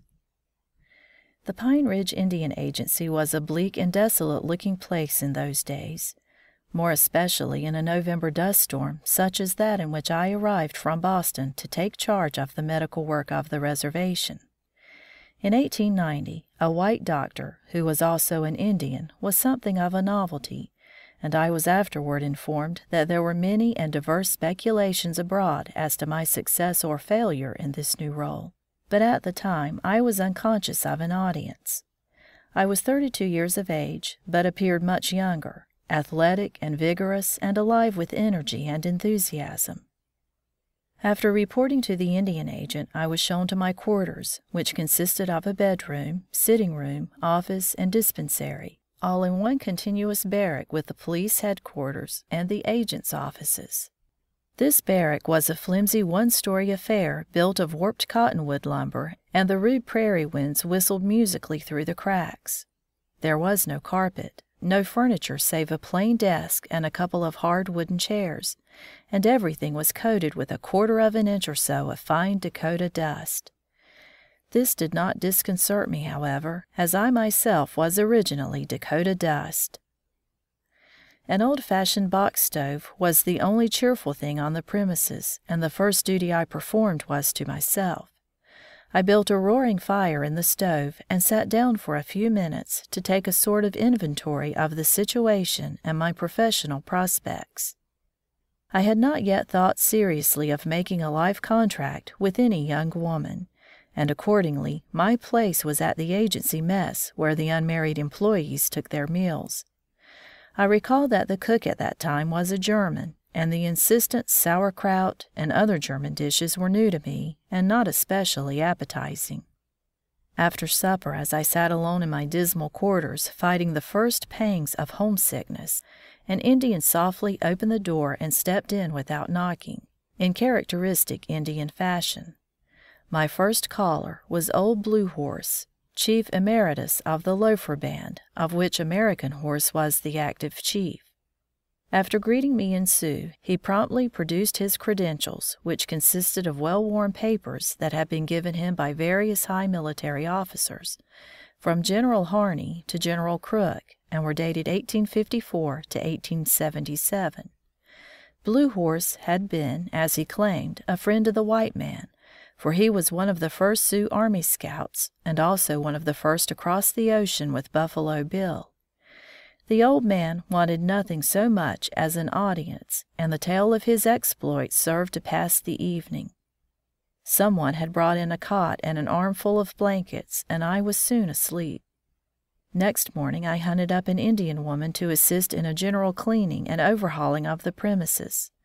My first official act was to close up the hole in the wall, like a ticket seller's window, through which my predecessors had been wont to deal out pills and potions to a crowd of patients standing in line, and put a sign outside the door telling them to come in. It so happened that this was the day of the big issue, on which thousands of Indians scattered over a reservation 100 miles long by 50 wide came to the agency for a weekly or fortnightly supply of rations, and it was a veritable Wild West array that greeted my astonished eyes. The streets and stores were alive with a motley crowd in picturesque garb, for all wore their best on these occasions. Every road leading to the agency was filled with white-topped lumber wagons, with here and there a more primitive travois, and young men and women on ponies' backs were gaily curveting over the hills. The Sioux belle of that period was arrayed in grass green or bright purple calico, loaded down with beads and bangles, and sat astride a spotted pony, holding over her glossy, uncovered braids and vermilion-tinted cheeks a gaily covered silk parasol. Toward noon, the whole population moved out 2 or 3 miles to a large corral in the midst of a broad prairie, where a herd of beef cattle was held in readiness by the agency cowboys. An Indian with stentorian voice, mounted on a post, announced the names of the group whose steer was to be turned loose. Next moment the flying animal was pursued by 2 or 3 swift riders with rifles across their saddles. As the cattle were turned out in quick succession, we soon had a good imitation of the old-time buffalo hunt. The galloping, long-horned steers were chased madly in every direction, amid yells and whoops, the firing of guns and clouds of yellow dust, with here and there a puff of smoke and a dull report as one stumbled and fell. The excitement was soon over, and men of each group were busy skinning the animals, dressing the meat, and dividing it among the families interested. Meanwhile, the older women, sack in hand, approached the commissary, where they received their regular dole of flour, bacon, coffee, and sugar. Fires were soon blazing merrily in the various temporary camps scattered over the prairie and in the creek bottoms. And after dinner, horse races and dancing were features of the day. Many white sightseers from adjoining towns were usually on hand. Before night, most of the people had set off in a cloud of dust for their distant homes. It is no wonder that I was kept on my feet giving out medicine throughout the day, as if from a lemonade stand at a fair. It was evident that many were merely seeking an excuse to have a look at the Indian white doctor. Most of them diagnosed their own cases and called for some particular drug or ointment. A mixture of cod liver oil and alcohol was a favorite. It surprised them that I insisted upon examining each patient and questioning him in plain Sioux, no interpreter needed. I made a record of the interesting cases and took note of the place where they were encamped, planning to visit as many as possible in their teepees before they took again to the road. The children of the large government boarding school were allowed to visit their parents on issue day, and when the parting moment came, there were some pathetic scenes. It was one of my routine duties to give written excuses from school when necessary on the ground of illness, and these excuses were in much demand from lonely mothers and homesick little ones. As a last resort, the mother herself would sometimes plead illness and the need of her boy or girl for a few days at home. I was, of course, wholly in sympathy with the policy of education for the Indian children, yet by no means hardened to the exhibition of natural feeling. I would argue the matter with the parents as tactfully as I could, but if nothing else could win the coveted paper, the grandmother was apt to be pressed into the service, and her verbal ammunition seemed inexhaustible. Captain Sword, The dignified and intelligent head of the Indian police force was very friendly, and soon found time to give me a great deal of information about the place and the people. He said finally, "Kola, my friend, the people are very glad that you have come. You have begun well. We Indians are all your friends. But I fear that we are going to have trouble. I must tell you that a new religion has been proclaimed by some Indians in the Rocky Mountain region, and some time ago Sitting Bull sent several of his men to investigate. We hear that they have come back, saying that they saw the prophet or Messiah, who told them that he is God's Son whom he has sent into the world a second time. He told them that he had waited nearly 2,000 years for the white men to carry out his teachings, but instead they had destroyed helpless small nations to satisfy their own selfish greed. Therefore he had come again, this time as a savior to the red people. If they would follow his instructions exactly, in a little while he would cause the earth to shake and destroy all the cities of the white man, when famine and pestilence would come to finish the work.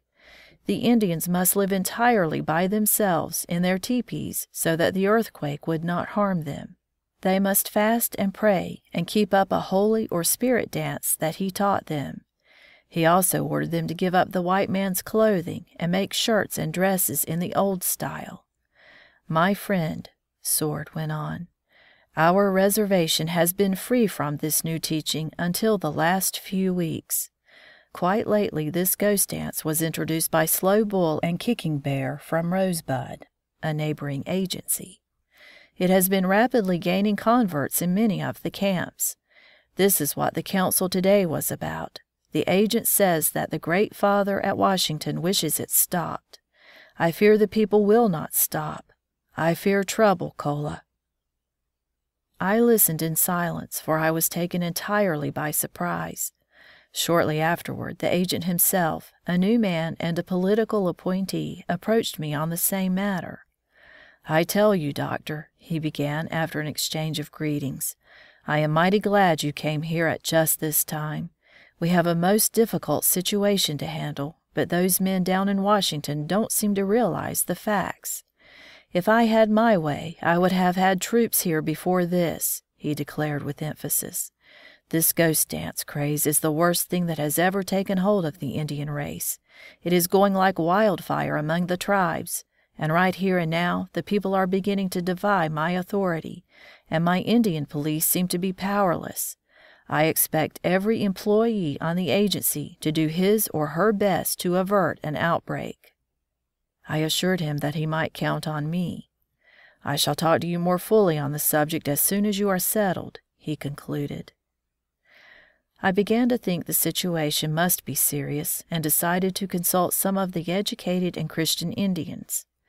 At this juncture, a policeman appeared with a note and handed me my orders, as I supposed.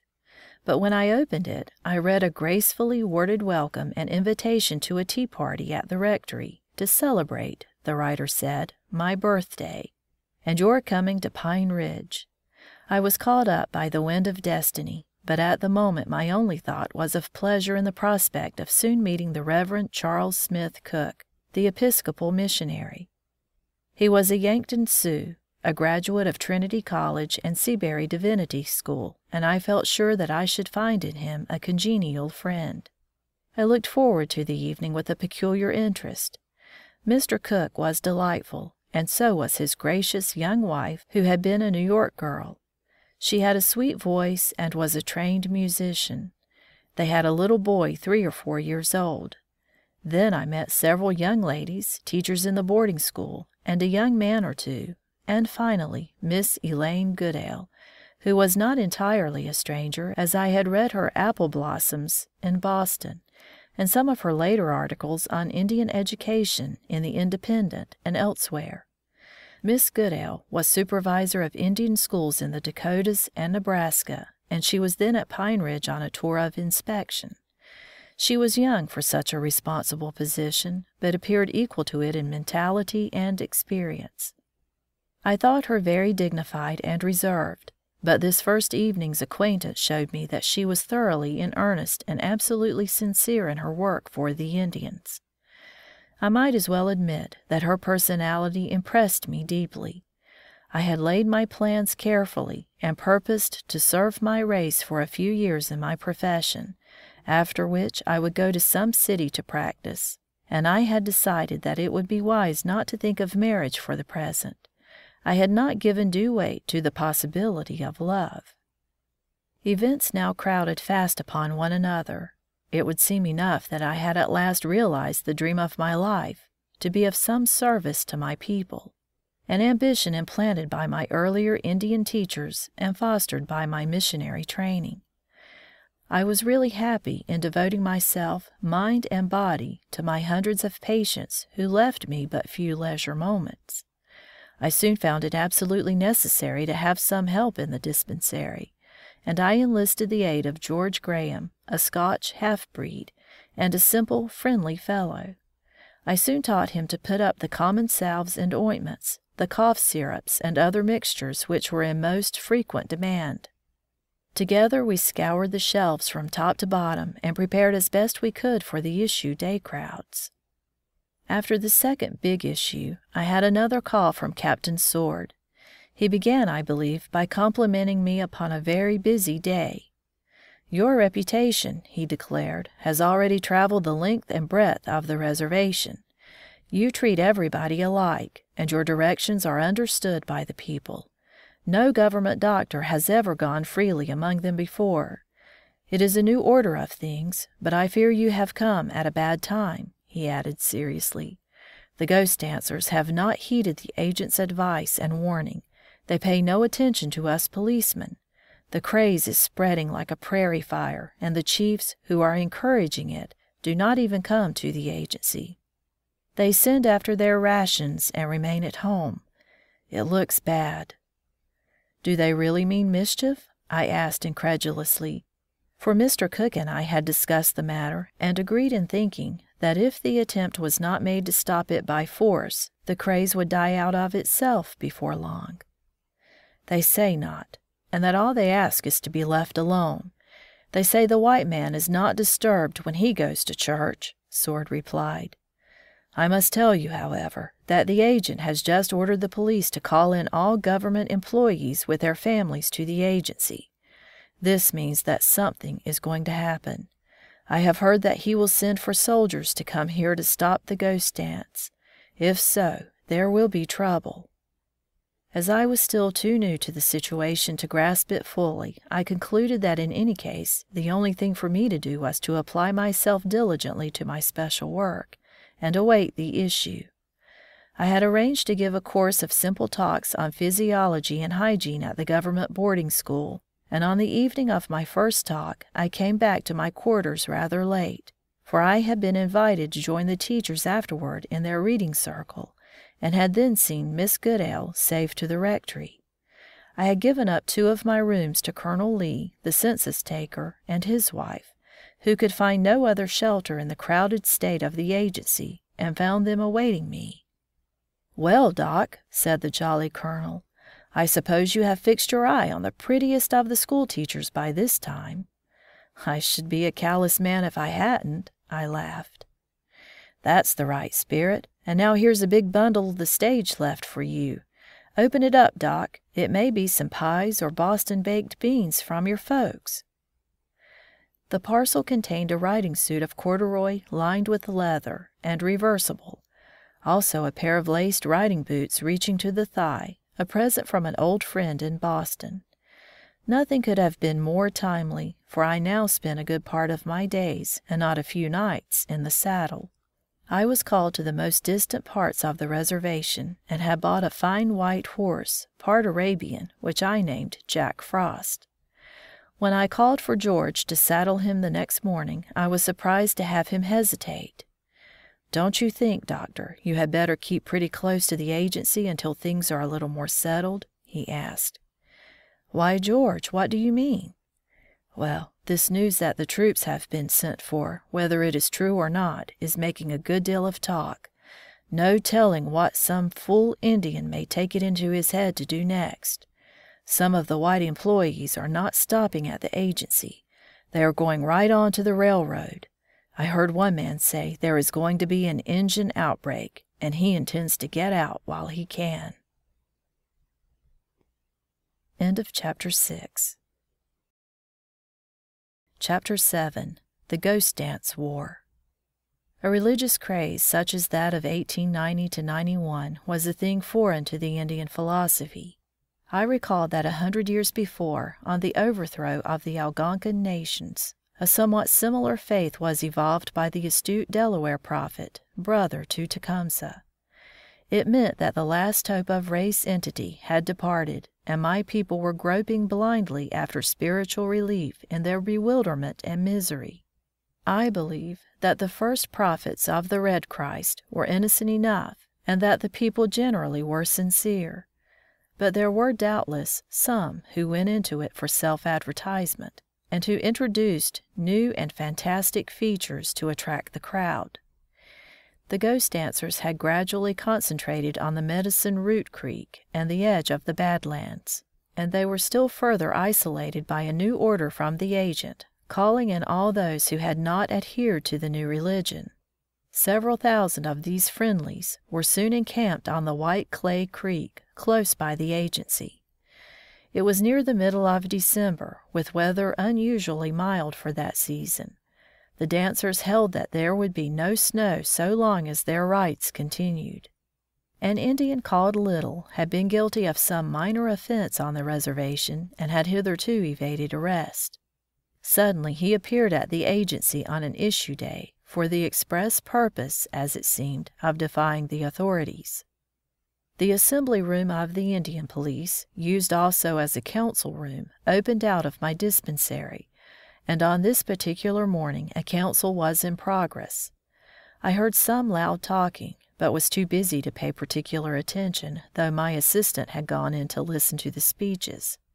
Suddenly the place was in an uproar, and George burst into the inner office, crying excitedly, "Look out for yourself, friend. They are going to fight." I went around to see what was going on.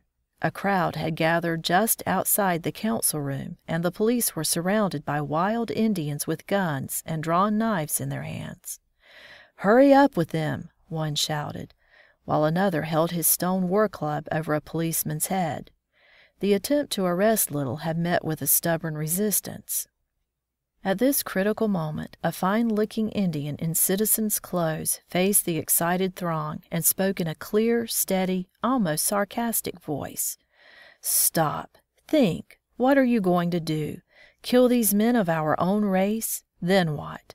Kill all these helpless white men, women, and children? And what then? What will these brave words, brave deeds lead to in the end? How long can you hold out? Your country is surrounded with a network of railroads. Thousands of white soldiers will be here within 3 days. What ammunition have you? What provisions? What will become of your families? Think, think, my brothers. This is a child's madness." It was the friendly chief, American Horse, and it seems to me as I recall the incident that this man's voice had almost magic power. It is likely that he saved us all from massacre, for the murder of the police, who represented the authority of the government, would surely have been followed by a general massacre. It is a fact that those Indians who upheld the agent were in quite as much danger from their wilder brethren as were the whites. Indeed, it was said that the feeling against them was even stronger. Jack Red Cloud, son of the chief, thrust the muzzle of a cocked revolver almost into the face of American Horse. "It is you and your kind," he shouted, "who have brought us to this pass." That brave man never flinched. Ignoring his rash accuser, he quietly re-entered the office. The door closed behind him. The mob dispersed, and for the moment the danger seemed over. That evening I was surprised by a late call from American Horse, the hero of the day. His wife entered close behind him. Scarcely were they seated when my door again opened softly, and Captain Sword came in, followed by Lieutenant Thunder Bear and most of the Indian police. My little room was crowded. I handed them some tobacco, which I had always at hand for my guests, although I did not smoke myself. After a silence, the chief got up and shook hands with me ceremoniously. In a short speech, he asked my advice in the difficult situation that confronted them between the ghost dancers, men of their own blood, and the government to which they had pledged their loyalty. Thanks to Indian etiquette, I could allow myself 2 or 3 minutes to weigh my words before replying. I finally said, in substance, "There is only one thing for us to do and be just to both sides. We must use every means for a peaceful settlement of this difficulty. Let us be patient. Let us continue to reason with the wilder element, even though some hotheads may threaten our lives. If the worst happens, however, it is our solemn duty to serve the United States government. Let no man ever say that we were disloyal. Following such a policy, dead or alive, we shall have no apology to make." After the others had withdrawn, Sword informed me confidentially that certain young men had threatened to kill American Horse while asleep in his tent, and that his friends had prevailed upon him and his wife to ask my hospitality for a few days. I showed Mrs. American Horse to a small room that I had vacant, and soon afterward came 3 strokes of the office bell, the signal for me to report at the agent's office. I found there the agent, his chief clerk, and a visiting inspector, all of whom obviously regarded the situation as serious. "You see, Doctor," said the agent, "the occurrence of today was planned with remarkable accuracy, so that even our alert police were taken entirely by surprise and readily overpowered. What will be the sequel, we cannot tell, but we must be prepared for anything. I shall be glad to have your views," he added. I told him that I still did not believe there was any widespread plot or deliberate intention to make war upon the whites. In my own mind, I felt sure that the arrival of troops would be construed by the ghost dancers as a threat or a challenge, and would put them at once on the defensive. I was not in favor of that step. Neither was Mr. Cook, who was also called into conference. But the officials evidently feared a general uprising and argued that it was their duty to safeguard the lives of the employees and others by calling for the soldiers without more delay. Sword, Thunder Bear, and American Horse were sent for, and their opinions appeared to be fully in accord with those of the agent and inspector. So the matter was given out as settled. As a matter of fact, the agent had telegraphed to Fort Robinson for troops before he made a pretense of consulting us Indians, and they were already on their way to Pine Ridge. I scarcely knew at the time, but gradually learned afterward, that the Sioux had many grievances and causes for profound discontent, which lay back of and were more or less closely related to the ghost dance craze and the prevailing restlessness and excitement. Rations had been cut from time to time. The people were insufficiently fed, and their protests and appeals were disregarded. Never was more ruthless fraud and graft practiced upon a defenseless people than upon these poor natives by the politicians. Never were there more worthless scraps of paper anywhere in the world than many of the Indian treaties and government documents. Sickness was prevalent and the death rate alarming, especially among the children. Trouble from all these causes had for some time been developing, but might have been checked by humane and conciliatory measures. The Messiah craze in itself was scarcely a source of danger, and one might almost as well call upon the army to suppress Billy Sunday and his hysterical followers. Other tribes than the Sioux who adopted the new religion were let alone, and the craze died a natural death in the course of a few months. Among the leaders of the malcontents at this time were Jack Red Cloud, No Water, He Dog, Four Bears, Yellow Bear, and Kicking Bear.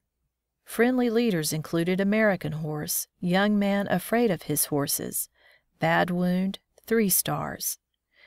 There was still another set whose attitude was not clearly defined, and among these men was Red Cloud, the greatest of them all. He who had led his people so brilliantly and with such remarkable results, both in battle and diplomacy, was now an old man of over 70 years, living in a frame house which had been built for him, within a mile of the agency. He would come to council, but said little or nothing. No one knew exactly where he stood, but it seemed that he was broken in spirit as in body, and convinced of the hopelessness of his people's cause. It was Red Cloud who asked the historic question at a great council held in the Black Hills region with a government commission, and after good Bishop Whipple had finished the invocation, "Which God is our brother praying to now? Is it the same God whom they have twice deceived when they made treaties with us which they afterward broke?" Early in the morning after the attempted arrest of Little, George rushed into my quarters and awakened me. "Come quick!" he shouted. "The soldiers are here." I looked along the white clay creek toward the little railroad town of Rushville, Nebraska, 25 miles away, and just as the sun rose above the knife-edged ridges, black with stunted pine, I perceived a moving cloud of dust that marked the trail of the 9th Cavalry. There was instant commotion among the camps of friendly Indians. Many women and children were coming into the agency for refuge, evidently fearing that the dreaded soldiers might attack their villages by mistake. Some who had not heard of their impending arrival hurried to the offices to ask what it meant. I assured those who appealed to me that the troops were here only to preserve order, but their suspicions were not easily allayed. As the cavalry came nearer, we saw that they were colored troopers wearing buffalo overcoats and muskrat caps. The Indians, with their quick wit, called them "buffalo soldiers." They halted and established their temporary camp in the open space before the agency enclosure. The news had already gone out through the length and breadth of the reservation, and the wildest rumors were in circulation. Indian scouts might be seen upon every hilltop, closely watching the military encampment. At this juncture came the startling news from Fort Yates, some 250 miles to the north of us, that Sitting Bull had been killed by Indian police while resisting arrest, and a number of his men with him, as well as several of the police. We next heard that the remnant of his band had fled in our direction, and soon afterward that they had been joined by Bigfoot's band from the western part of the Cheyenne River Agency, which lay directly in their road. United States troops continued to gather at strategic points, and of course the press seized upon the opportunity to enlarge upon the strained situation and predict an Indian uprising. The reporters were among us, and managed to secure much news that no one else ever heard of. Border towns were fortified, and cowboys and militia gathered in readiness to protect them against the red devils. Certain classes of the frontier population industriously fomented the excitement for what there was in it for them, since much money is apt to be spent at such times. As for the poor Indians, they were quite as badly scared as the whites, and perhaps with more reason. General Brooke undertook negotiations with the ghost dancers, and finally induced them to come within reach. They camped on a flat about a mile north of us and in full view, while the more tractable bands were still gathered on the south and west. The large boarding school had locked its doors and succeeded in holding its hundreds of Indian children, partly for their own sakes, and partly as hostages for the good behavior of their fathers. At the agency were now gathered all the government employees and their families, except such as had taken flight, together with traders, missionaries, and ranchmen, army officers, and newspaper men. It was a conglomerate population. During this time of grave anxiety and nervous tension, the cooler heads among us went about our business, and still refused to believe in the tragic possibility of an Indian war. It may be imagined that I was more than busy, though I had not such long distances to cover, for since many Indians accustomed to comfortable log houses were compelled to pass the winter in tents, there was even more sickness than usual. I had access and welcome to the camps of all the various groups and factions, a privilege shared by my good friend Father Jutz, the Catholic missionary, who was completely trusted by his people. The Christmas season was fast approaching, and this perhaps the brightest spot in the mission year. The children of the Sunday schools, and indeed all the people, look eagerly forward to the joyous feast. Barrels and boxes are received and opened, candy bags made and filled, carols practiced, and churches decorated with ropes of spicy evergreen. Anxious to relieve the tension in every way within his power, Mr. Cook and his helpers went on with their preparations upon even a larger scale than usual.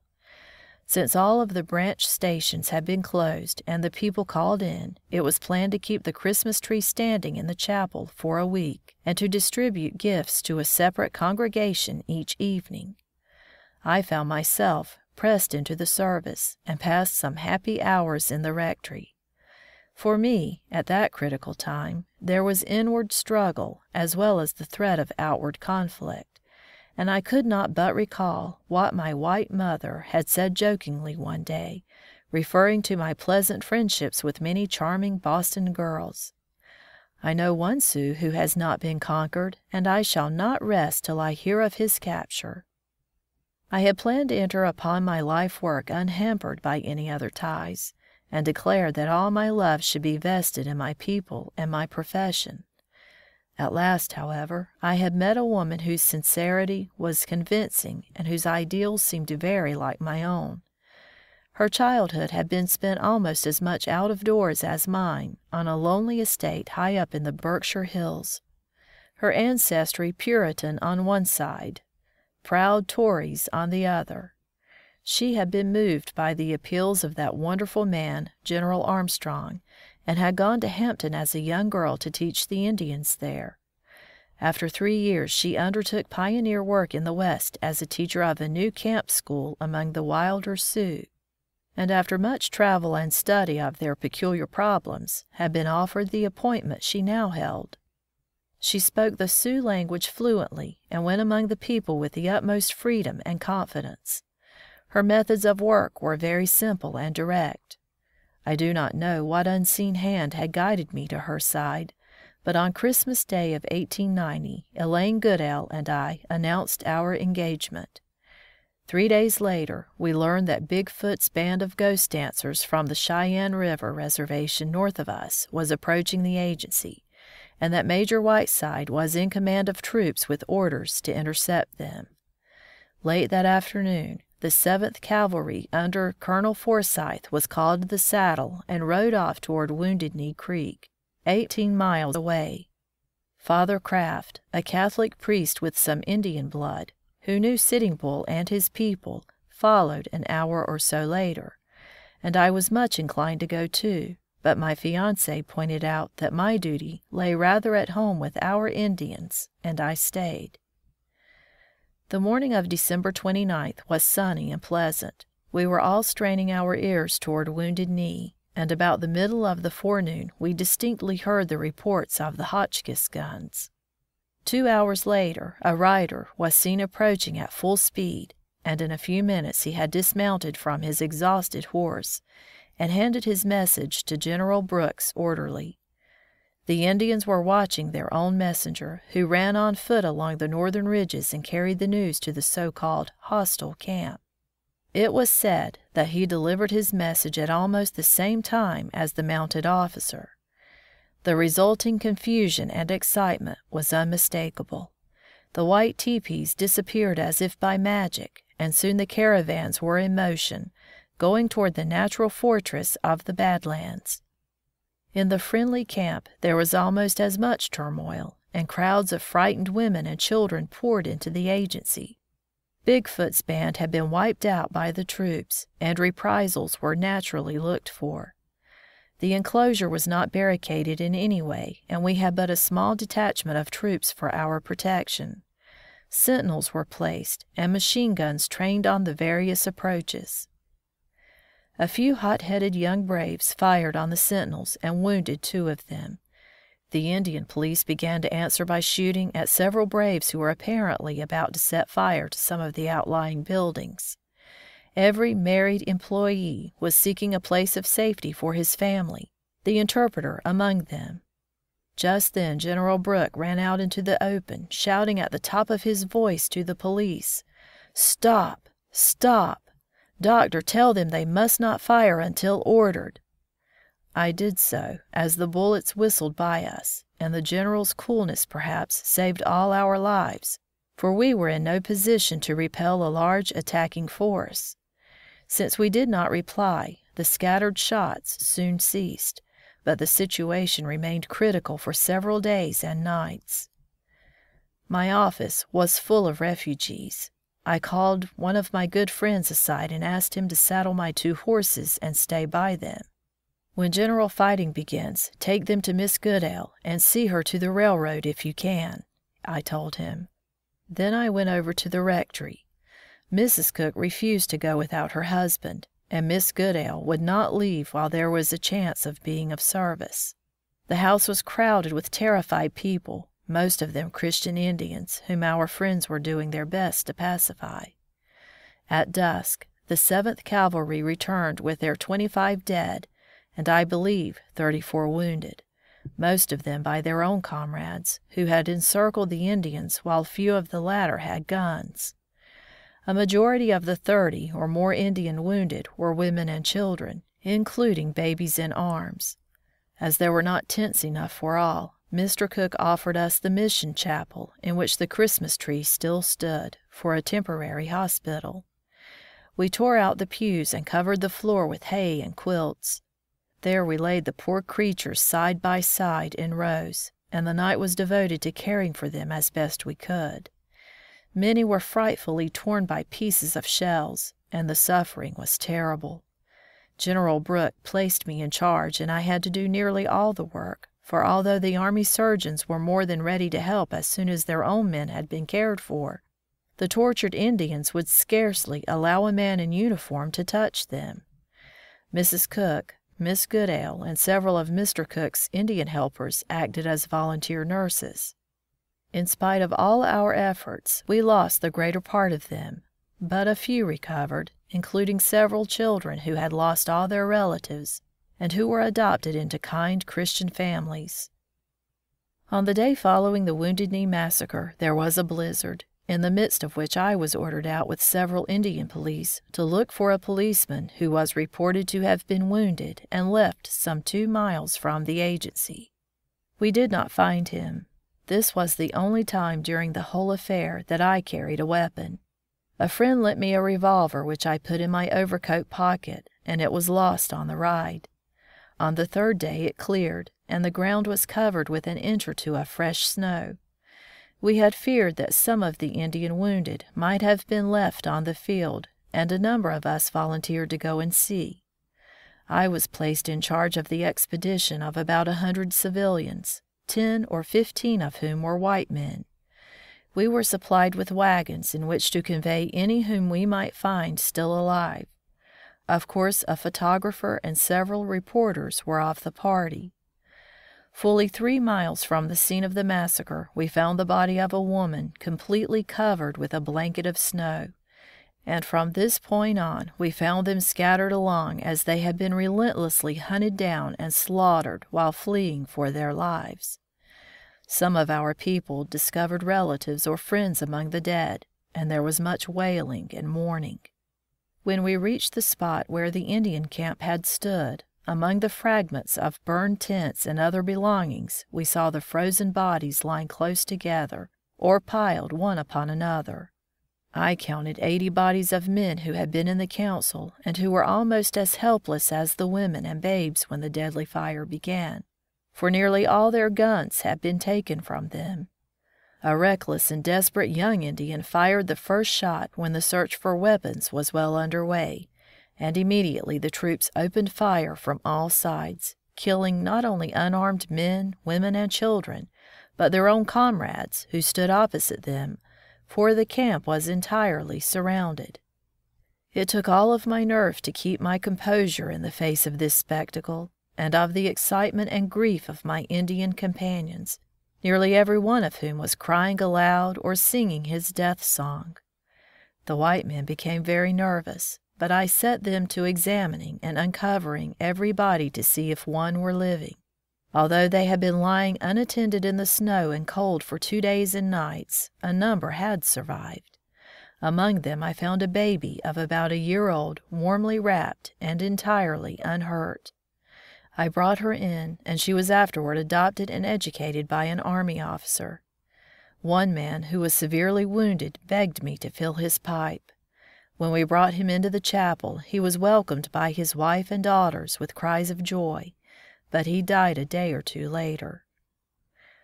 Under a wagon, I discovered an old woman, totally blind and entirely helpless. A few had managed to crawl away to some place of shelter, and we found in a log store nearby several who were badly hurt, and others who had died after reaching there. After we had dispatched several wagon loads to the agency, we observed groups of warriors watching us from adjacent buttes, probably friends of the victims who had come there for the same purpose as ourselves. A majority of our party, fearing an attack, insisted that someone ride back to the agency for an escort of soldiers, and as mine was the best horse, it fell to me to go. I covered the 18 miles in quick time and was not interfered with in any way, although if any of the Indians meant mischief, they could easily have picked me off from any of the ravines and gulches. All this was a severe ordeal for one who had so lately put all his faith in the Christian love and lofty ideals of the white man. Yet I passed no hasty judgment, and was thankful that I might be of some service and relieve even a small part of the suffering. An appeal published in a Boston paper brought us liberal supplies of much-needed clothing and linen for dressings. We worked on. Bishop Hare of South Dakota visited us, and was overcome by faintness when he entered his mission chapel, thus transformed into a rude hospital. After some days of extreme tension and weeks of anxiety, the hostiles, so called, were at last induced to come in and submit to a general disarmament. Father Jutz, the Catholic missionary, had gone bravely among them and used all his influence toward a peaceful settlement. The troops were all recalled and took part in a grand review before General Miles, no doubt intended to impress the Indians with their superior force. In March, all being quiet, Miss Goodale decided to send in her resignation and go east to visit her relatives, and our wedding day was set for the following June. End of Chapter 7. Chapter 8. War with the Politicians. When the most industrious and advanced Indians on the reservation, to the number of thousands, were ordered into camp within gunshot of Pine Ridge Agency, they had necessarily left their homes, their livestock, and most of their household belongings unguarded. In all troubles between the two races, history tells us that the innocent and faithful Indians have been sufferers, and this case was no exception. There was much sickness from exposure, and much unavoidable sorrow and anxiety. Furthermore, the war being over, these loyal Indians found that their houses had been entered and pillaged, and many of their cattle and horses had disappeared. The authorities laid all this to the door of the hostiles, and no doubt in some cases the charge may have been true. On the other hand, this was a golden opportunity for white horse and cattle thieves in the surrounding country, and the ranch owners within a radius of 100 miles claimed large losses also. Moreover, the government herd of issue cattle was found to be greatly depleted. It was admitted that some had been killed for food by those Indians who fled in terror to the Bad Lands, but only a limited number could be accounted for in this way, and little of the stolen property was ever found. An inspector was ordered to examine and record these depredation claims, and Congress passed a special appropriation of $100,000 to pay them. We shall hear more of this later. I have tried to make it clear that there was no Indian outbreak in 1890-91, and that such trouble as we had may justly be charged to the dishonest politicians, who through unfit appointees first robbed the Indians, then bullied them, and finally in a panic called for troops to suppress them. From my first days at Pine Ridge, certain Indians and white people had taken every occasion to whisper into my reluctant ears the tale of wrongs, real or fancied, committed by responsible officials on the reservation, or by their connivance. To me, these stories were unbelievable from the point of view of common decency. I held that a great government such as ours would never condone or permit any such practices, while administering large trust funds and standing in the relation of guardian to a race made helpless by lack of education and of legal safeguards. At that time I had not dreamed what American politics really is, and I had the most exalted admiration for our noted public men. Accordingly, I dismissed these reports as mere gossip or the inventions of mischief makers. In March of 1891, I was invited to address the Congregational Club of Chicago, and on my arrival in the city I found to my surprise that the press still fostered the illusion of a general Indian uprising in the spring. It was reported that all the towns adjoining the Sioux reservations had organized and were regularly drilling a home guard for their protection. These alarmists seemed either ignorant or forgetful of the fact that there were only about 30,000 Sioux altogether, or perhaps 6,000 men of fighting age, more than half of whom had been civilized and Christianized for a generation, and had just proved their loyalty and steadfastness through a trying time. Furthermore, the leaders of the late hostiles were even then in confinement in Fort Sheridan. When I was approached by the reporters, I reminded them of this, and said that everything was quiet in the field, but if there were any danger from the ghost dancers, Chicago was in the most immediate peril. Fortunately, we had in the office of Commissioner of Indian Affairs at that time a sincere man, and one who was deeply in sympathy with educational and missionary work, General Morgan of Indiana. He was a lover of fair play, and throughout my fight for justice he gave me all the support within his power. As I have before intimated, I found at Pine Ridge no conveyance for the doctor's professional use, and indeed no medical equipment worthy the name. The agency doctor was thrown entirely upon his own resources, without the support of colleagues, and there was no serious attempt at sanitation or preventative work. I had spent a good part of my salary, as well as funds contributed by friends, in the purchase of suitable medical supplies and instruments.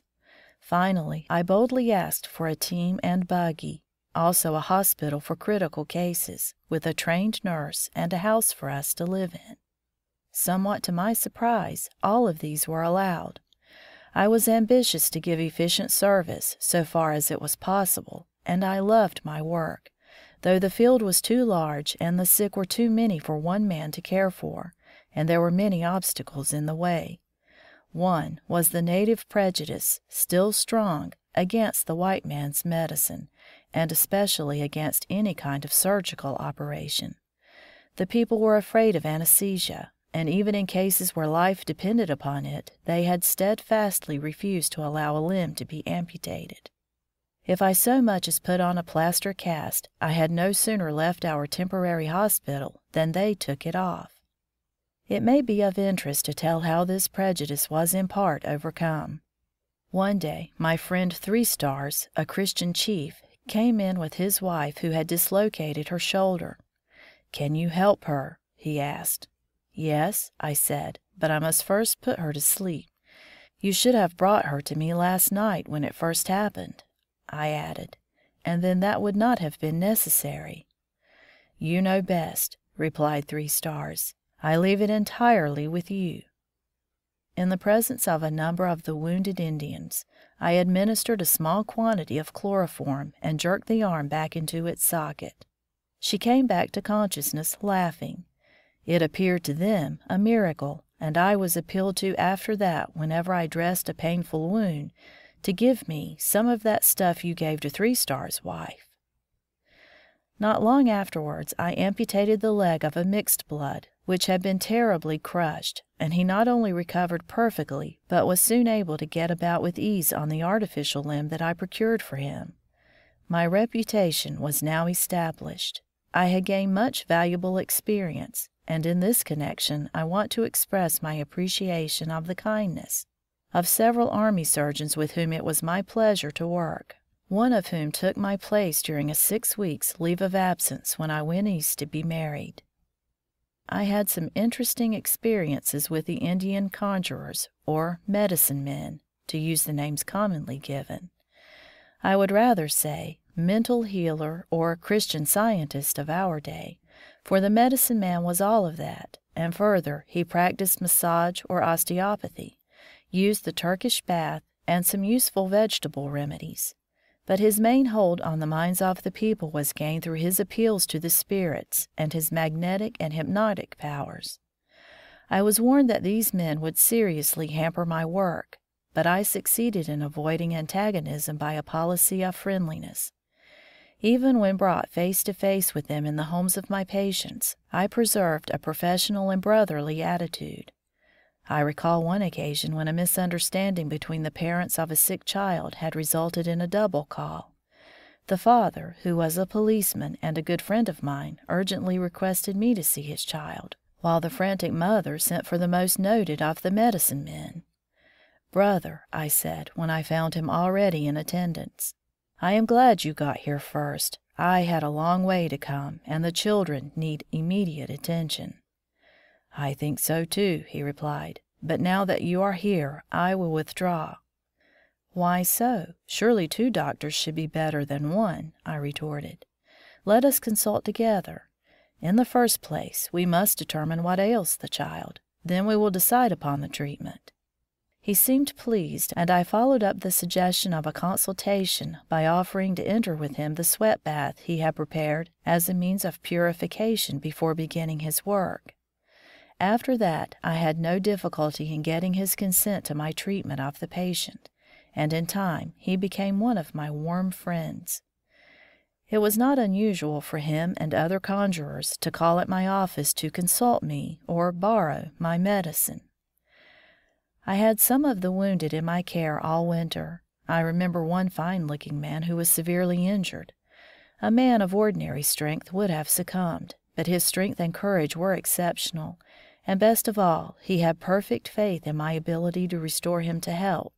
All through those months of trial, his pretty young wife was my faithful assistant. Every morning she came to see him with her baby on her back, cheering him, and inspiring us both to do our best. When at last he was able to travel, they came together to say good-bye. She handed me something, carefully wrapped in paper, and asked me not to open it until they had gone. When I did so, I found that she had cut off her beautiful long braids of hair and given them to me in token of her gratitude. I was touched by this little illustration of woman's devotion, and happy in the thought that I was soon to realize my long dream, to become a complete man.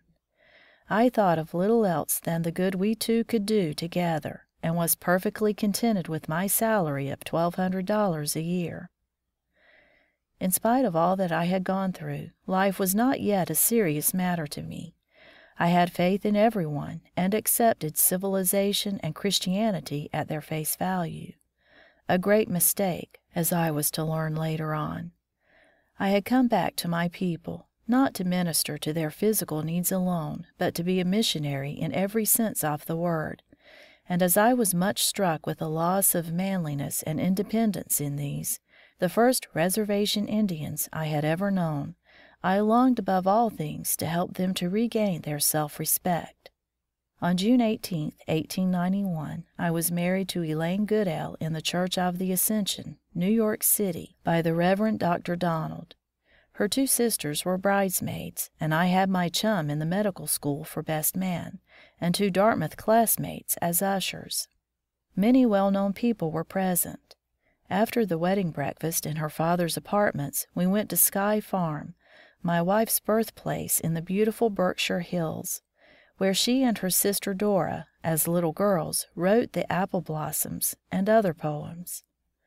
A reception was given for us at Dorchester by Mr. and Mrs. Wood, and after attending the Wellesley College commencement and spending a few days with my wife's family, we returned to the West by way of Montreal. At Flandreau, South Dakota, my brother John had gathered all the family and the whole band of Flandreau Sioux to welcome us. There my father had brought me home from Canada, an absolute wild Indian, only 18 years earlier. My honored father had been dead for some years, but my brothers had arranged to have a handsome memorial to him erected and unveiled at that time. Our new home was building when we reached Pine Ridge, and we started life together in the old barracks while planning the finishing and furnishing of the new. It was ready for us early in the fall. I had gained permission to add an open fireplace and a few other homelike touches at my own expense. We had the chiefs and leading men to dine with us, and quite as often some of the humbler Indians and poor old women were our guests. In fact, we kept open house, and the people loved to come and talk with us in their own tongue. My wife accompanied me on many of my trips now that I had a carriage, and was always prepared with clean clothing, bandages, and nourishing food for my needy patients. There was nothing I called my own save my dogs and horses and my medicine bags. Yet I was perfectly happy, for I had not only gained the confidence of my people, but that of the white residents, and even the border ranchmen called me in now and then. I answered every call, and have ridden 40 or 50 miles in a blizzard, over dangerous roads, sometimes at night, while my young wife suffered much more than I in the anxiety with which she awaited my return. That was a bitterly cold winter, I remember, and we had only wood fires, soft wood, and no modern conveniences. Yet we kept in perfect health. The year rolled around, and our first child was born, a little girl whom we called Dora. Meanwhile, though the troops had been recalled, we were under military agents. There were several changes, and our relations were pleasant with them all.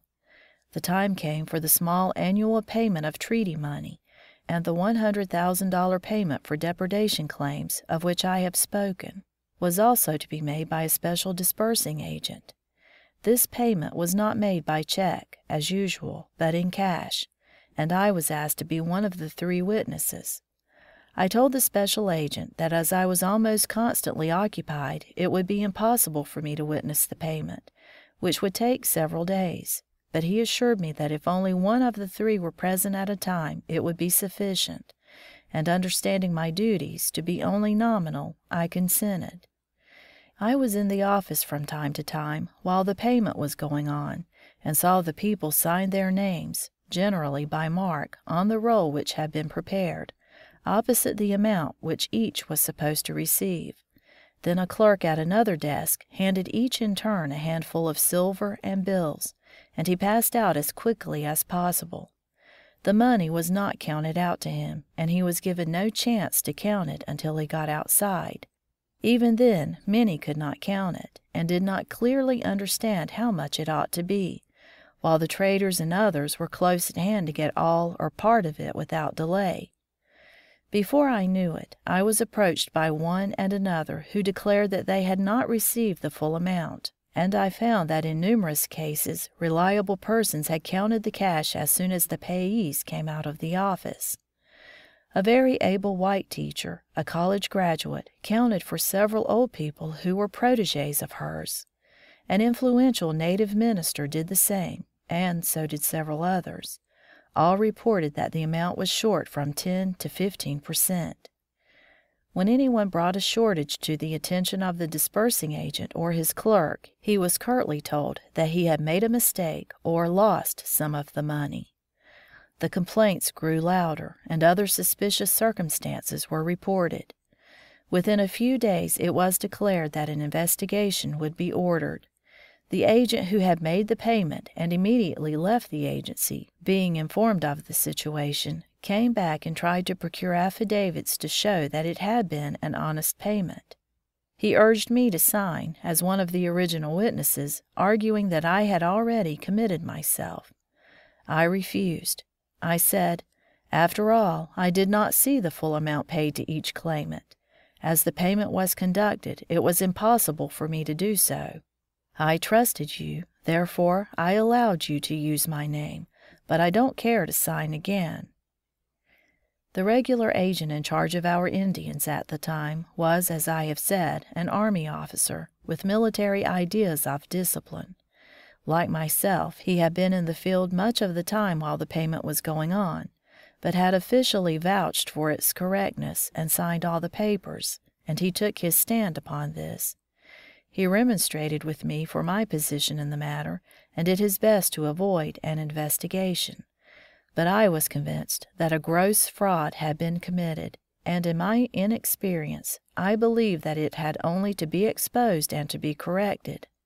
I determined to do all in my power to secure justice for those poor, helpless people, even though it must appear that I was careless in signing the original papers.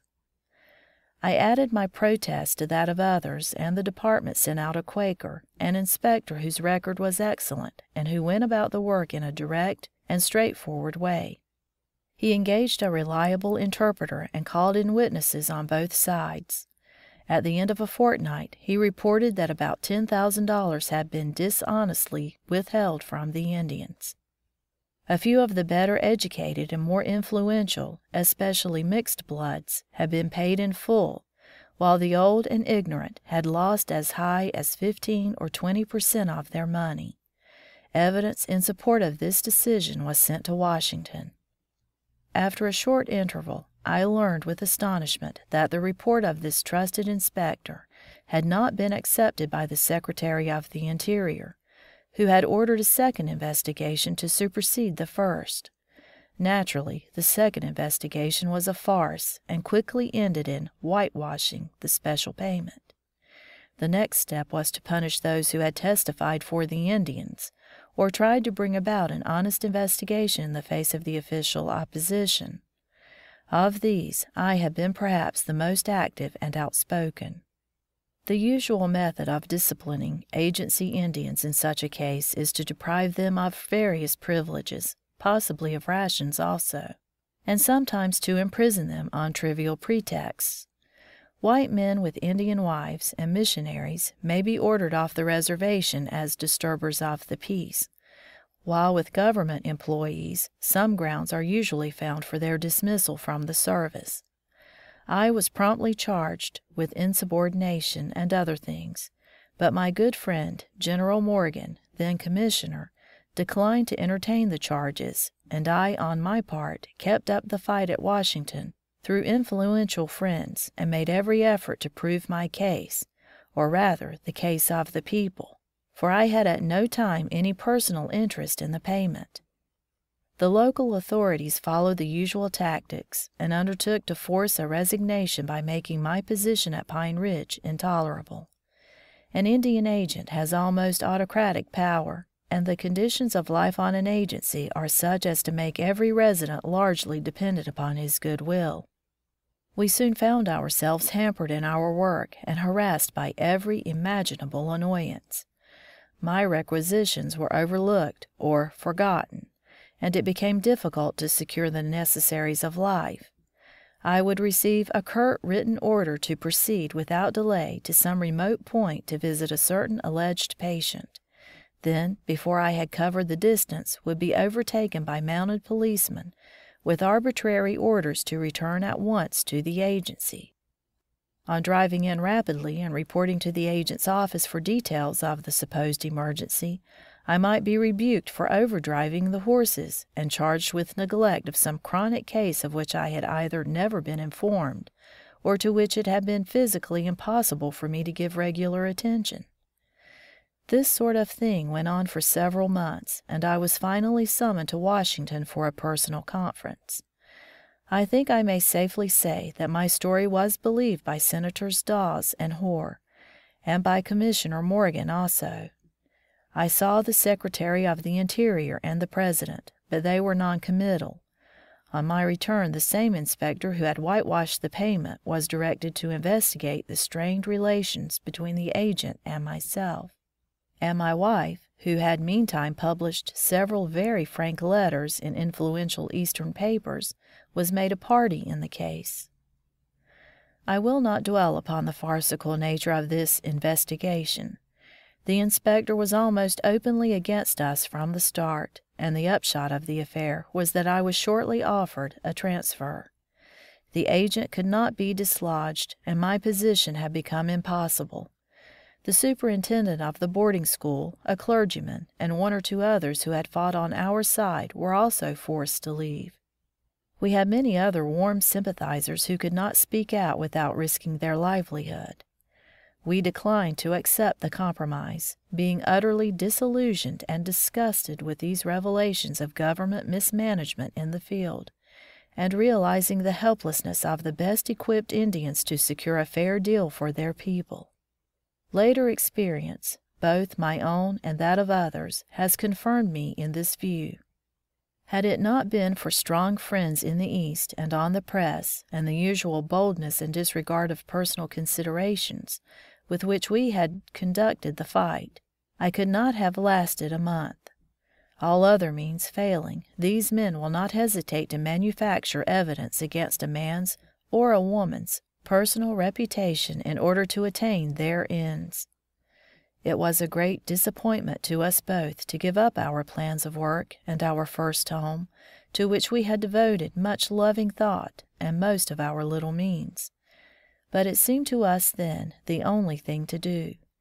We had not the heart to begin the same thing over again elsewhere. I resigned my position in the Indian service and removed with my family to the city of St. Paul, where I proposed to enter upon the independent practice of medicine. End of Chapter 8. Chapter 9. Civilization as Preached and Practiced. After 30 years of exile from the land of my nativity and the home of my ancestors, I came back to Minnesota in 1893. My mother was born on the shores of Lake Harriet. My great-grandfather's village is now a part of the beautiful park system of the city of Minneapolis. I came to St. Paul with very little money, for one cannot save much out of $100 a month, and we had been compelled to sacrifice nearly all that we had spent on our little home. It was midwinter, and our baby daughter was only 8 months old, but our courage was good nevertheless. I had to wait for the regular state medical examination before being admitted to practice, as Minnesota was one of the first states to pass such a law, and the examinations were searching and covered 3 days' time. If I remember rightly, there were some 45 applicants who took them with me, and I was told that nearly half of them failed to pass. It was especially hard on country practitioners who had practiced successfully for many years, but were weak in theory of medicine along certain lines. Although a young couple in a strange city, we were cordially received socially, and while seriously handicapped by lack of means, we had determined to win out. I opened an office, hung out my sign, and waited for patients. It was the hardest work I had ever done. Most of the time we were forced to board for the sake of economy, and were hard put to it to meet office rent and our modest living expenses. At this period I was peculiarly tried with various temptations, by yielding to which it seemed that I could easily relieve myself from financial strain. I was persistently solicited for illegal practice, and this by persons who were not only intelligent, but apparently of good social standing. In their fear of exposure, they were ready to go to large expense, and were astonished when I refused to consider anything of the sort. A large number came to me for Indian medicine and treatment. I told them, of course, that I had no such medicine. Again, one of the best-known doctors of this class in the Northwest invited me to go into partnership with him.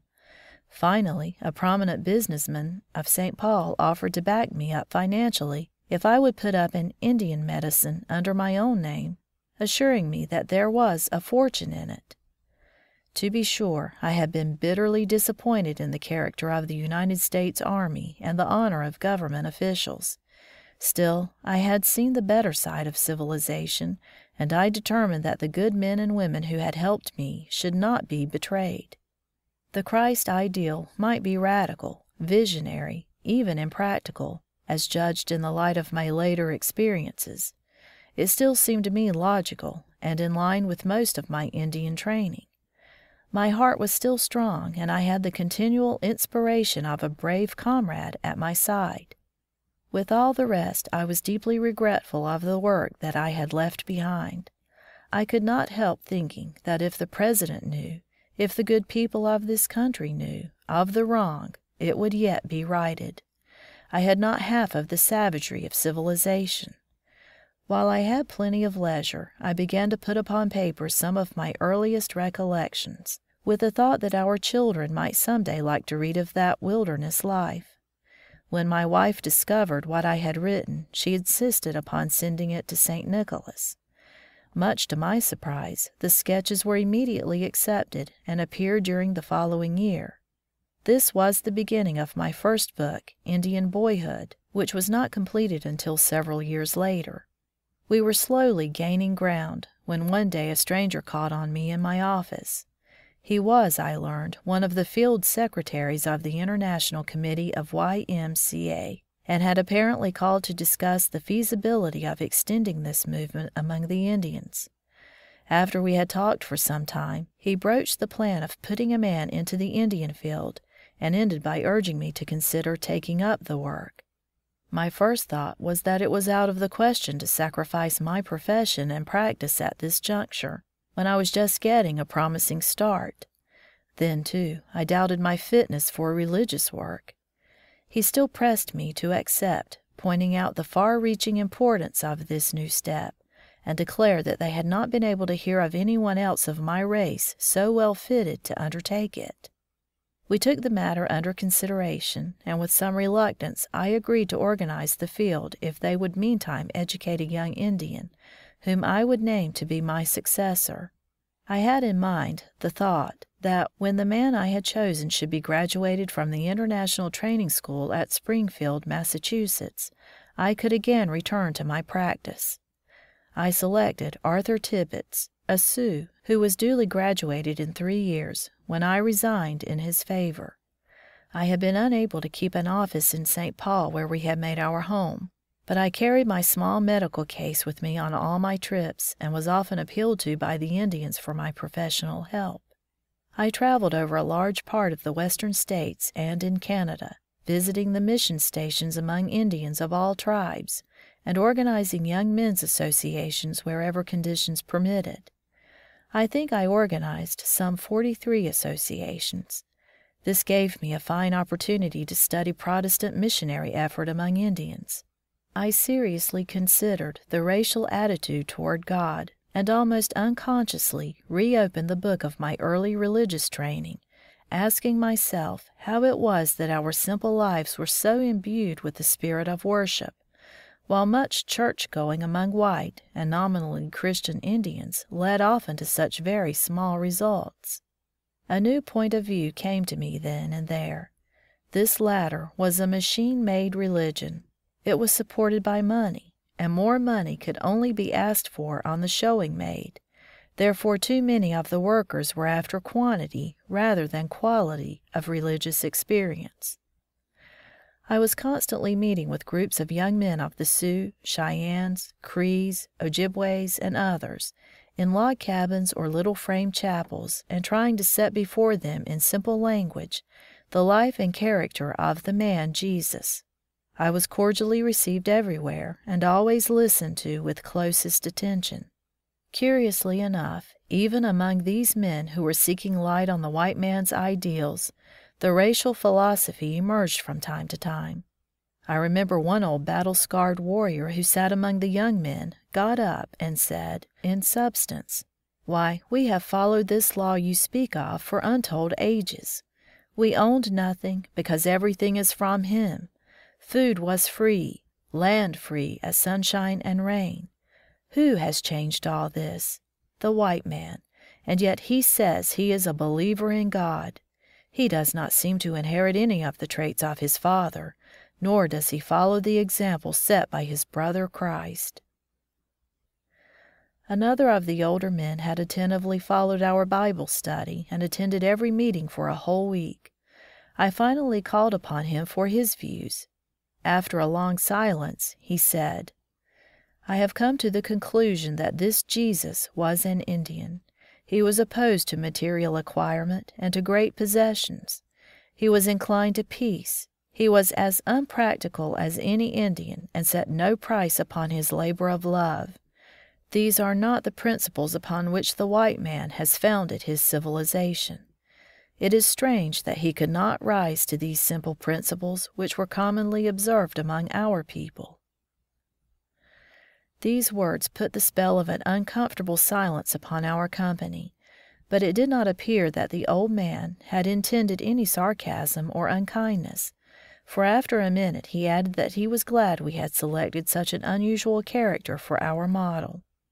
At the Crow Agency I met a Scotchman, a missionary of fine type who was doing good work. This man told me a strange story of his conversion.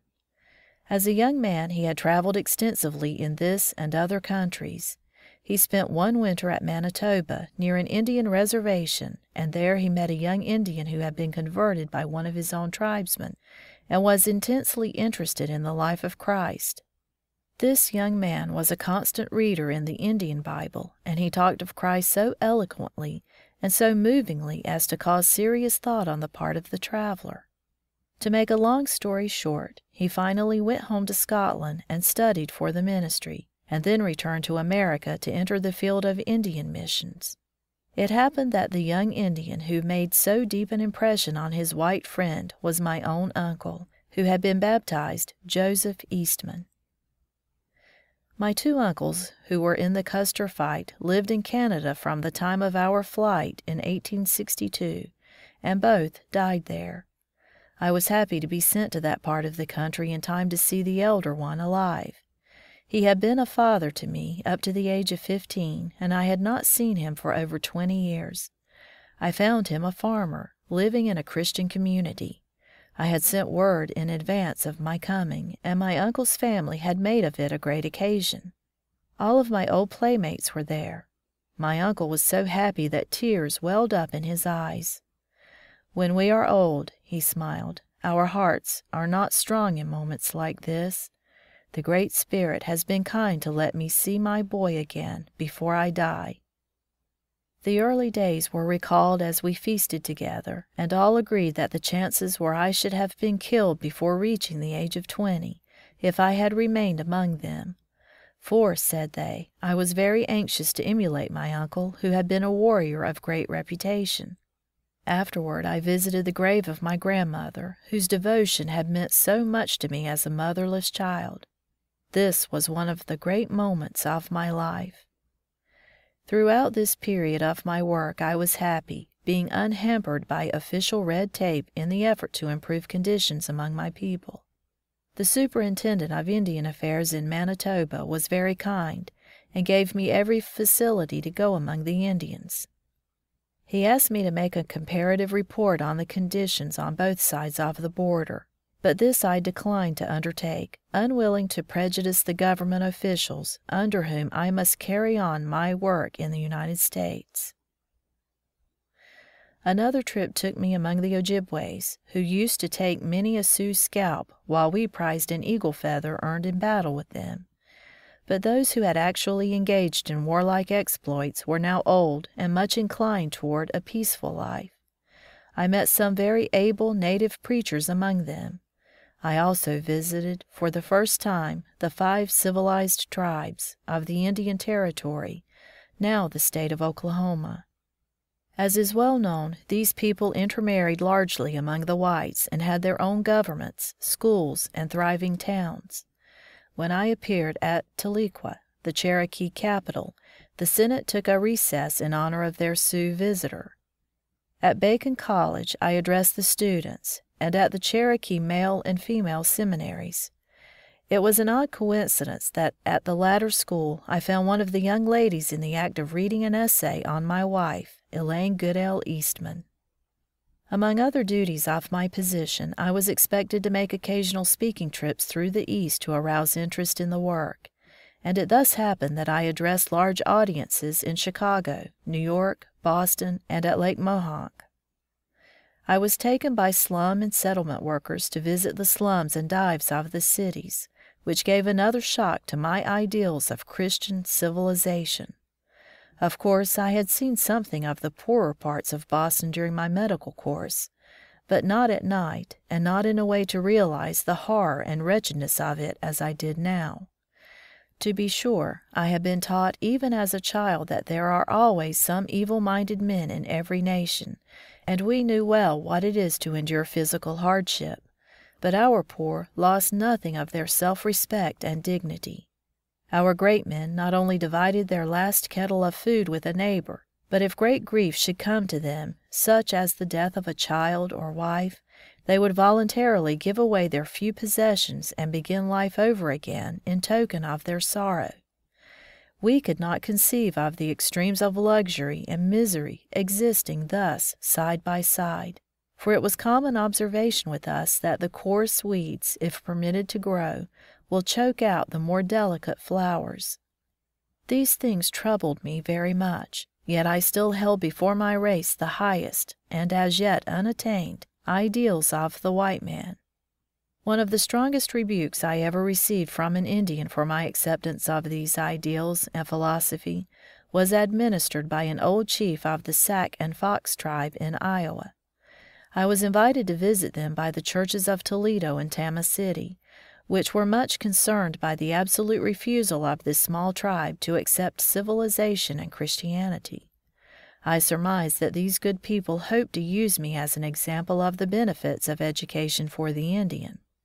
I was kindly received at their village, and made, as I thought, a pretty good speech, emphasizing the necessity of educating their children and urging their acceptance of the Christian religion. The old chief rose to answer. He was glad that I had come to visit them. He was also glad that I was apparently satisfied with the white man's religion and his civilization. As for them, he said, neither of these had seemed good to them. The white man had showed neither respect for nature nor reverence toward God, but he thought, tried to buy God with the by-products of nature. He tried to buy his way into heaven, but he did not even know where heaven is. As for us, he concluded, we shall still follow the old trail. If you should live long, and some day the Great Spirit shall permit you to visit us again, you will find us still Indians, eating with wooden spoons out of bowls of wood. I have done. I was even more impressed a few minutes later when one of his people handed me my pocketbook containing my railway tickets and a considerable sum of money. I had not even missed it. I said to the state missionary who was at my side, "Better let these Indians alone. If I had lost my money in the streets of your Christian city, I should probably have never seen it again." My effort was to make the Indian feel that Christianity is not at fault for the white man's sins, but rather the lack of it, and I freely admitted that this nation is not Christian, but declared that the Christians in it are trying to make it so. I found the facts and the logic of them often hard to dispute, but was partly consoled by the wonderful opportunity to come into close contact with the racial mind, and to refresh my understanding of the philosophy in which I had been trained, but which had been overlaid and superseded by a college education. I do not know how much good I accomplished, but I did my best. End of Chapter 9. Chapter 10. At the Nation's Capital. My work for the International Committee of Young Men's Christian Associations brought me into close association with some of the best products of American civilization. I believe that such men as Richard Morris, John R. Mott, Wilbur Messer, Charles Ober and his brother, and others, have through their organization and personal influence contributed vitally to the stability and well-being of the nation. Among the men on the International Committee whom I met at this time and who gave me a strong impression of what they stood for were Colonel John J. McCook, David Murray, Thomas Cochrane, and Cornelius Vanderbilt. I have said some hard things of American Christianity, but in these I referred to the nation as a whole and the majority of its people, not to the individual Christians. Had I not known some such, I should long ago have gone back to the woods. I wished very much to resume my profession of medicine, but I was as far as ever from having the capital for a start, and we had now 3 children. At this juncture, I was confronted by what seemed a hopeful opportunity. Some of the leading men of the Sioux, among them my own brother, Reverend John Eastman, came to me for a consultation, They argued that I was the man of their tribe best fitted to look after their interests in Washington. They had begun to realize that certain of these interests were of great importance, involving millions of dollars. Although not a lawyer, they gave me power of attorney to act for them in behalf of these claims, and to appear as their representative before the Indian Bureau, the President, and Congress. After signing the necessary papers, I went to Washington, where I urged our rights throughout 2 sessions and most of a third, while during the summers I still traveled among the Sioux. I learned that scarcely one of our treaties with the United States had been carried out in good faith in all of its provisions. After the early friendship treaties, which involved no cession of land, the first was signed in 1824. By this agreement, the Sioux gave up a long strip of land lying along the west bank of the Mississippi, and including some of the northern Missouri and eastern Iowa. Out of the proceeds, we paid several $1,000s to the Iowa and Oto Indians, who inhabited this country conjointly with us. Next came the treaty ratified in 1837, by which we parted with all the territory lying in the southern part of Wisconsin, southeastern Minnesota, and northeastern Iowa. For this vast domain the government gave us a few $1,000s in money and goods, together with many promises, and established for us a trust fund of $300,000, upon which interest at 5% was to be paid forever. This treaty affected only certain bands of the Sioux. In 1851, we ceded another large tract in Iowa and Minnesota, including some of the best agricultural lands in the United States, and for this we were to receive 10 cents an acre. 2 large trust funds were established for the 4 bands interested, on which interest at 5% was to be paid annually for 50 years. In addition, the government agreed to furnish schools, farmers, blacksmith shops, etc., for the civilization of the Sioux. Only 9 annual payments had been made when there was failure to meet them for 2 successive years. Much of our game had disappeared. The people were starving. And this state of affairs, together with other frauds on the part of the government officials and Indian traders, brought on the frightful Minnesota Massacre in 1862. After this tragedy, many of the Sioux fled into Canada, and the remnant were moved out of the state and onto a new reservation in Nebraska. Furthermore, the remaining annuities due them under the treaty were arbitrarily confiscated as a punishment for the uprising. It was the claim for these lost annuities in particular, together with some minor matters, that the Indians now desired to have adjusted, and for which they sent me to the capital. Now for the first time I seriously studied the machinery of government, and before I knew it I was a lobbyist. I came to Washington with a great respect for our public men and institutions. Although I had had some disillusionizing experiences with a lower type of political henchmen on the reservations, I reasoned that it was because they were almost beyond the pale of civilization, and clothed with supreme authority over a helpless and ignorant people, that they dared do the things they did.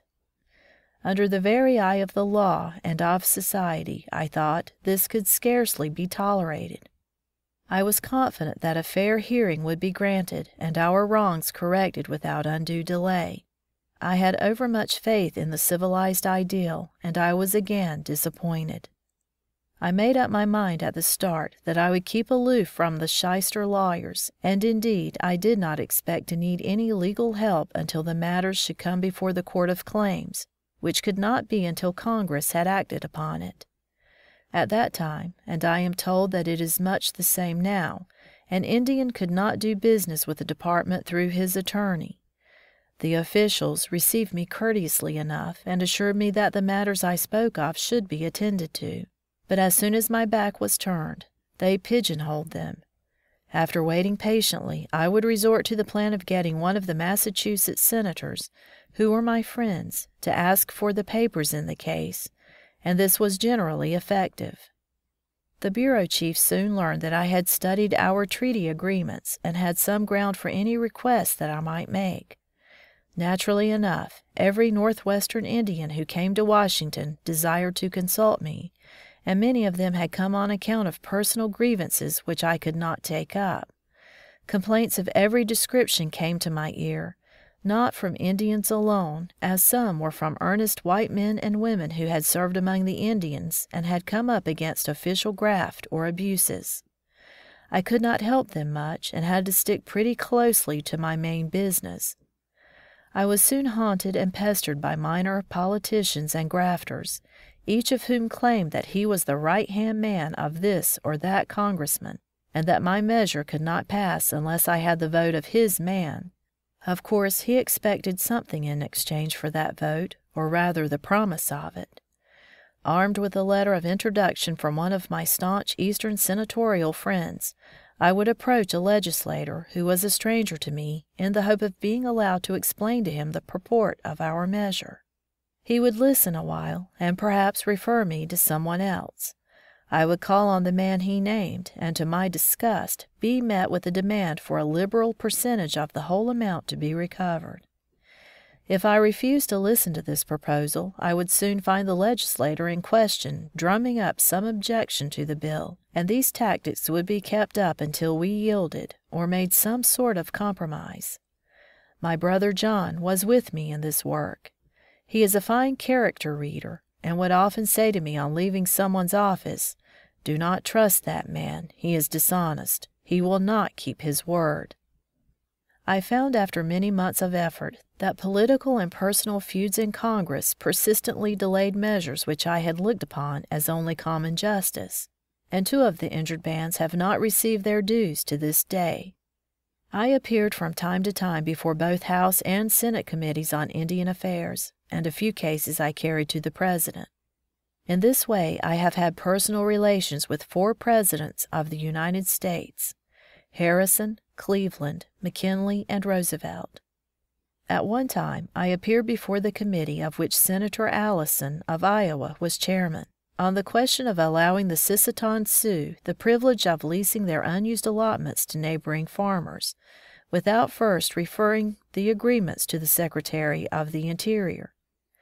The point of the request was that the red tape and long delays that seemed to be inseparable from the system greatly handicapped friendly and honest white farmers in their dealings with the Indians, and as a result much land lay idle and unbroken.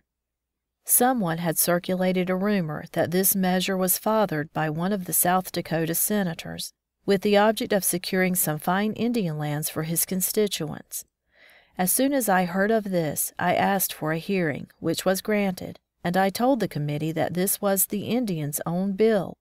"We desire to learn business methods," I said, "and we can only do this by handling our own property. You learn by experience to manage your business. How are we Indians to learn if you take from us the wisdom that is born of mistakes, and leave us to suffer the stings of robbery and deception with no opportunity to guard against its recurrence? I know that some will misuse this privilege, and some will be defrauded, but the experiment will be worth all its costs." Instead of asking me further questions upon the bill, they asked, "Where did you go to school? Why are there not more Indians like you?"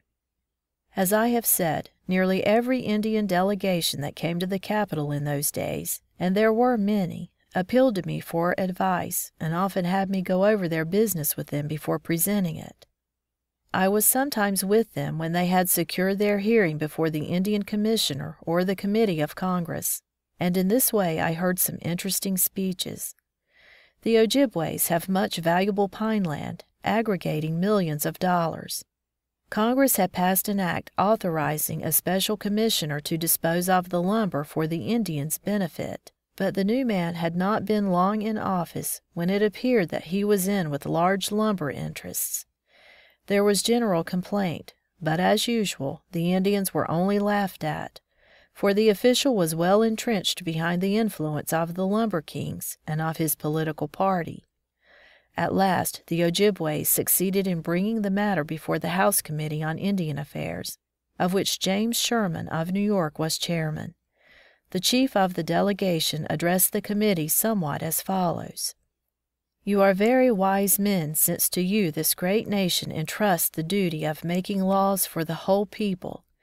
Because of this, we have trusted you and have hitherto respected the men whom you have sent to manage our affairs.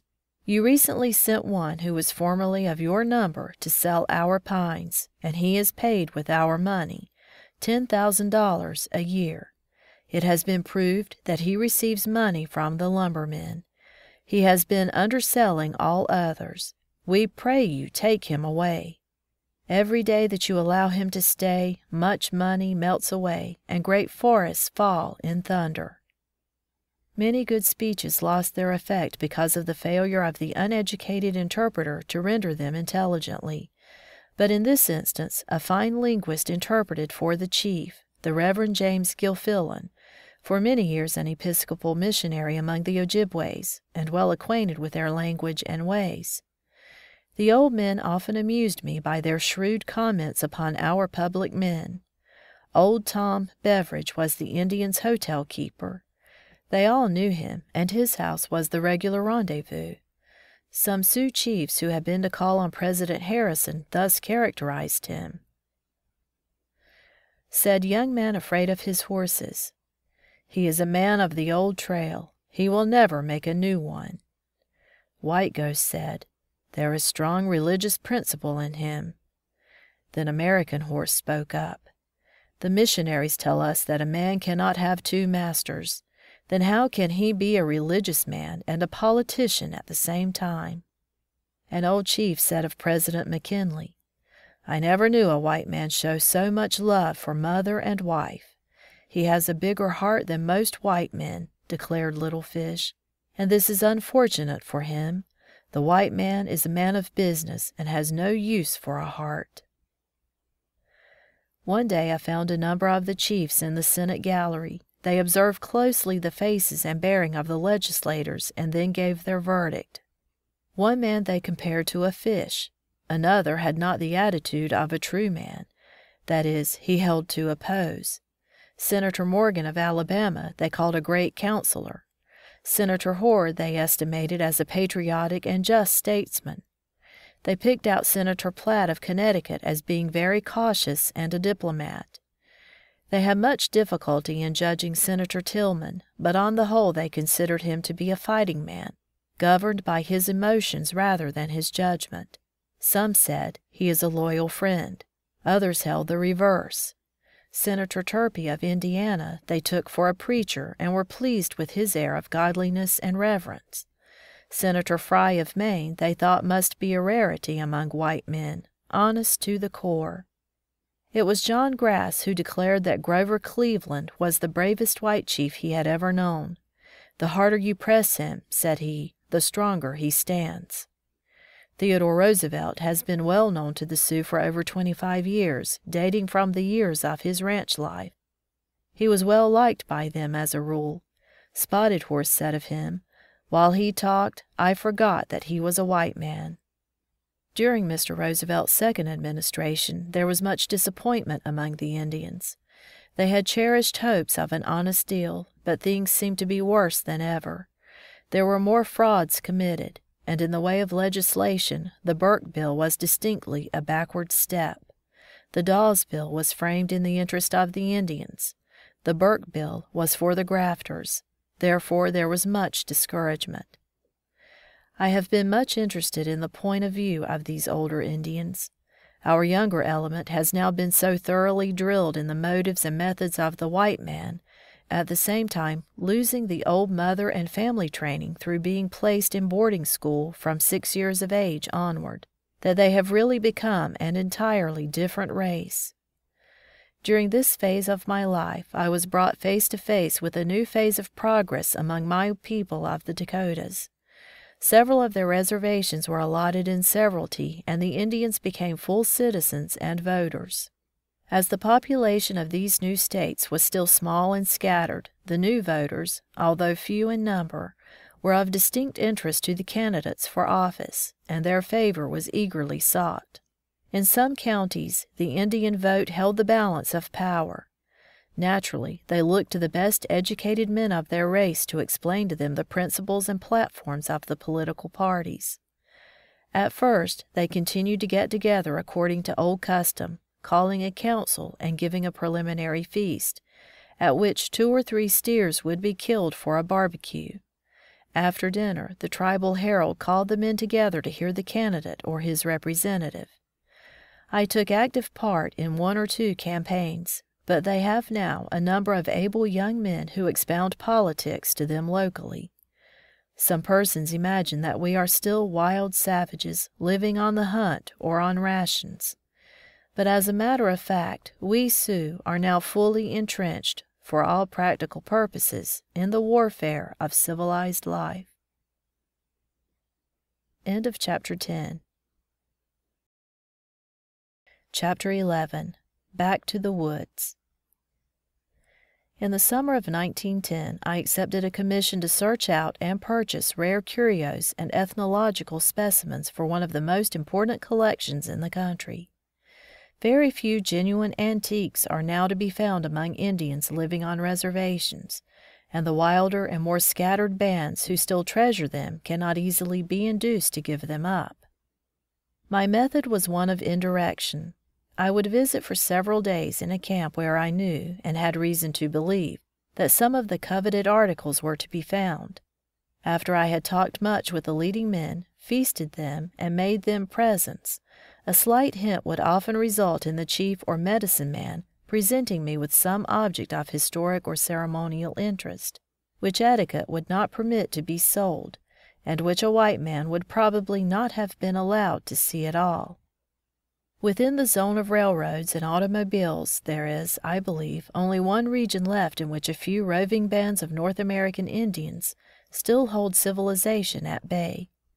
The great inland seas of northern Minnesota and the province of Ontario are surrounded by almost impenetrable jungle, the immense bogs called muskeggs filled with tamaracks, and the higher land with Norway, white and jack pines, white and red cedar, poplar, and birch. The land is a paradise for moose, deer, and bears, as well as the smaller fur-bearers, and the glistening black waters are a congenial home for northern fish of all kinds, of which the sturgeon is king. The waterfowl breed there in countless numbers. There are blueberries and cranberries in abundance, while the staple cereal of that region, the full-flavored wild rice, is found in the inland bays by thousands of acres. Of this miniature world of freedom and plenty, a few northern Ojibways, a branch of the great Algonquin race, are the present inhabitants, living quite to themselves and almost unconscious of the bare pathos of their survival. Here the early French traders reaped their harvest, and for a century and a half the land was under the despotic rule of the Hudson Bay Company.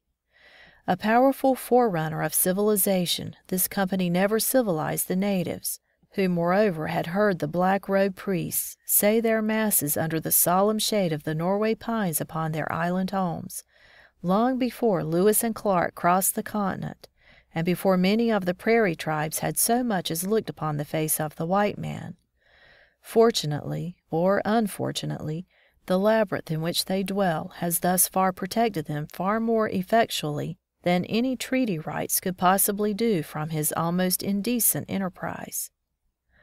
I know of no Indians within the borders of the United States, except those of Leech, Cass, and Red Lakes in Minnesota, who still sustain themselves after the old fashion by hunting, fishing, and the gathering of wild rice and berries.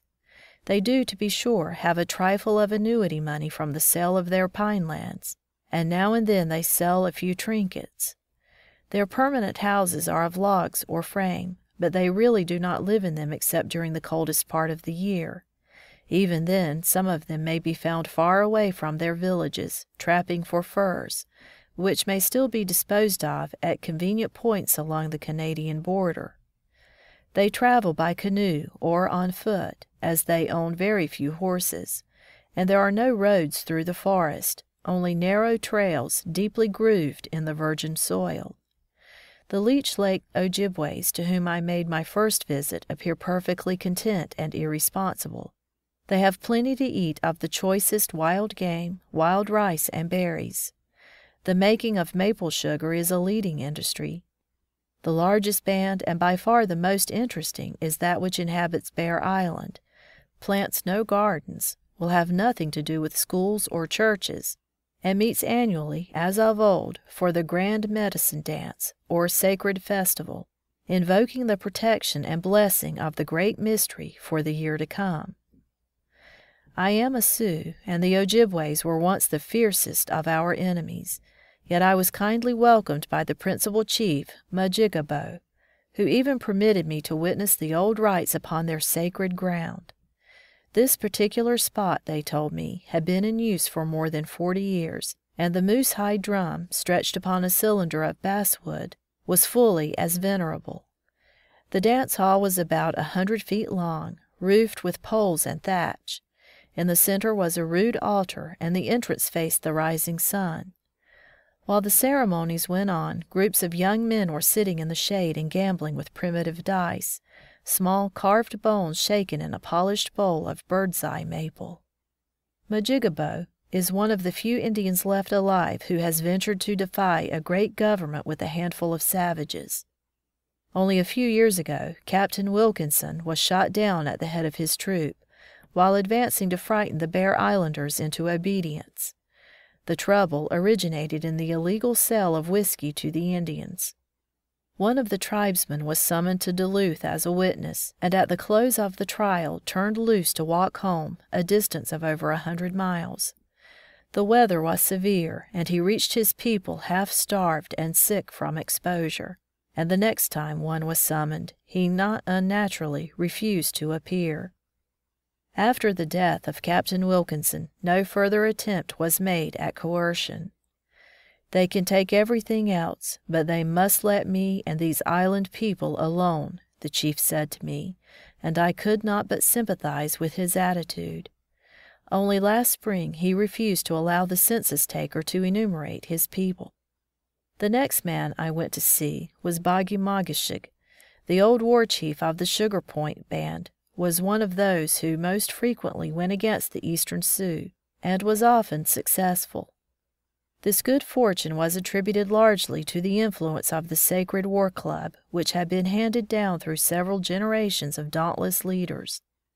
I made use of the old-time Indian etiquette, as well as of all the wit and humor at my command, to win a welcome, and finally obtained from the old man the history and traditions of his people, so far as he knew them, and even the famous war club itself.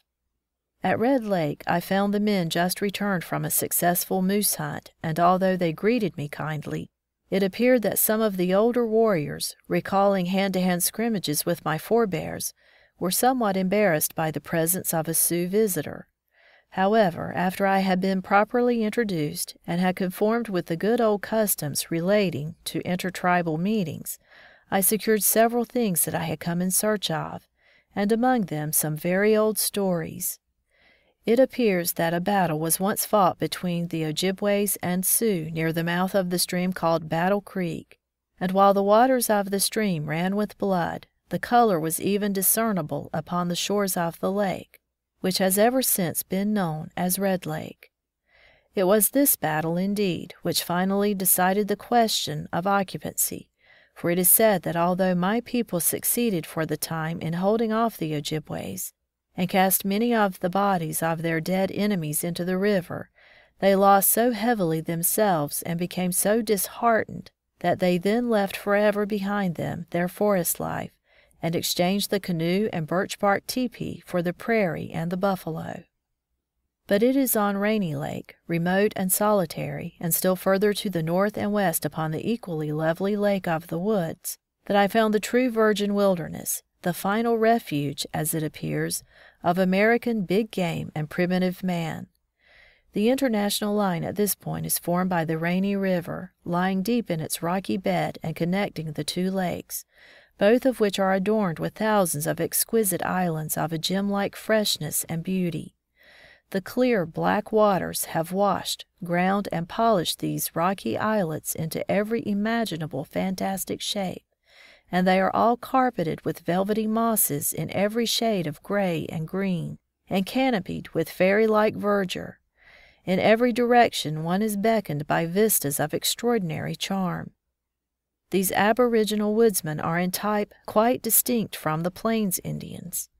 They are generally tall and well proportioned, of somewhat lighter complexion than their brethren to the southward, and very grave and reticent.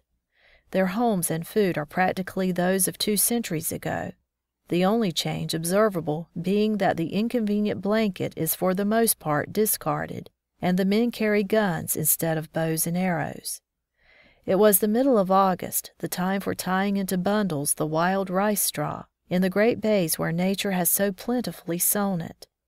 To each family belong its sheaves, and when the tying is finished, they are apt to linger in the neighborhood, the women making sacks while the men hunt. A month later comes the harvest. 2 by 2 they go out in canoes, one to paddle, while the other seizes the bundle of rice straw and strikes a few smart blows with a stick. The ripe grain rattles into the canoe, which, when half full, is emptied on shore, and so on until the watery fields are clear. I had now to follow these family groups to their hidden resorts, and the sweet roving instinct of the wild took forcible hold upon me once more. I was eager to realize for a few perfect days the old, wild life as I knew it in my boyhood, and I set out with an Ojibway guide in his birch canoe, taking with me little that belonged to the white man, except his guns, fishing tackle, knives, and tobacco.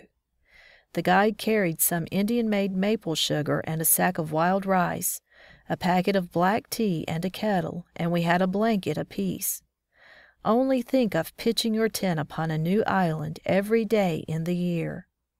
Upon many a little rocky terrace, shaded by pine and cedar trees, hard by a tiny harbor with its fleet of birchen canoes, the frail bark lodges stood about in groups, looking as if they had grown there.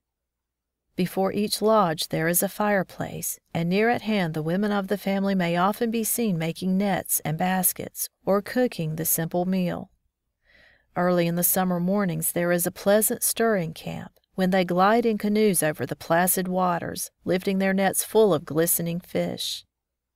Perhaps the sturgeon net is successful.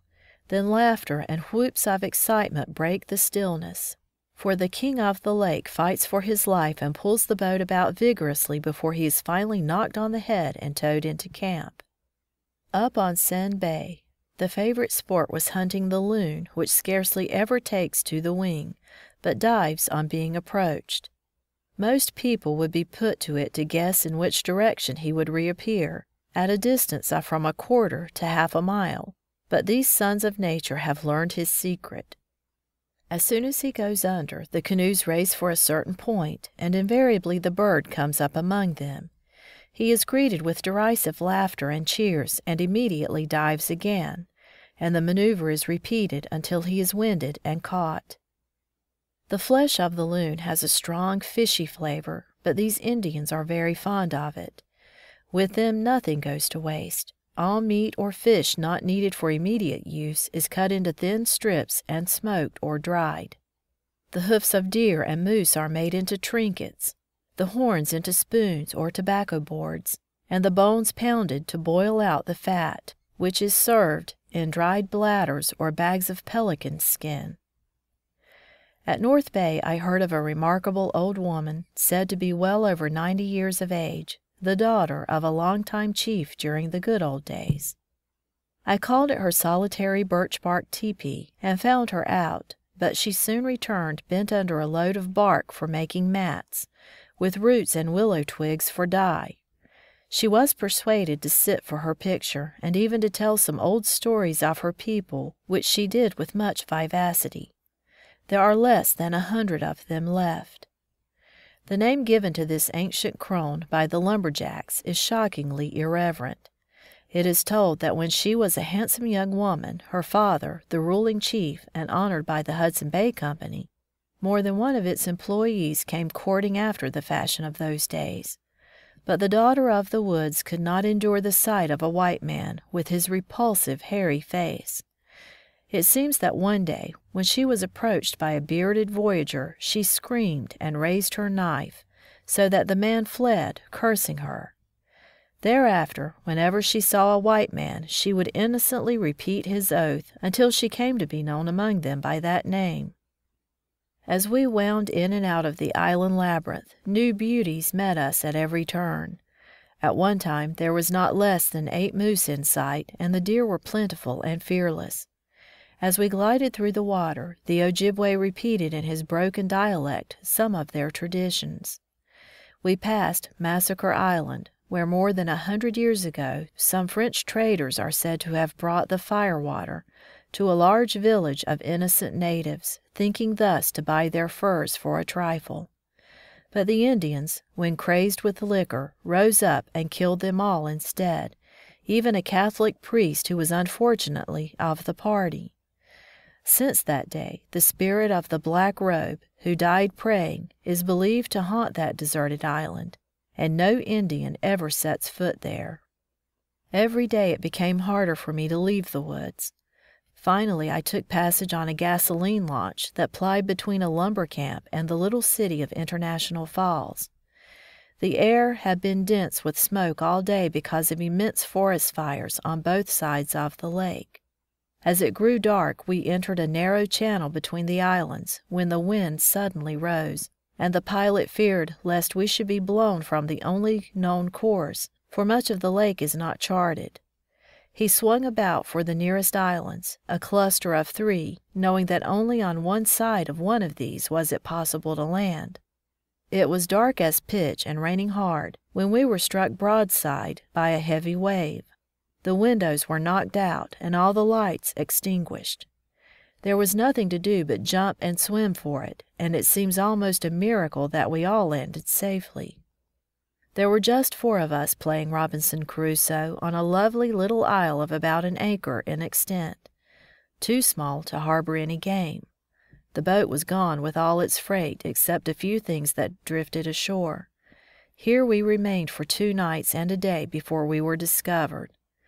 This accident delayed me a day or 2, as I had to buy another canoe and provisions for my last plunge into the wilderness.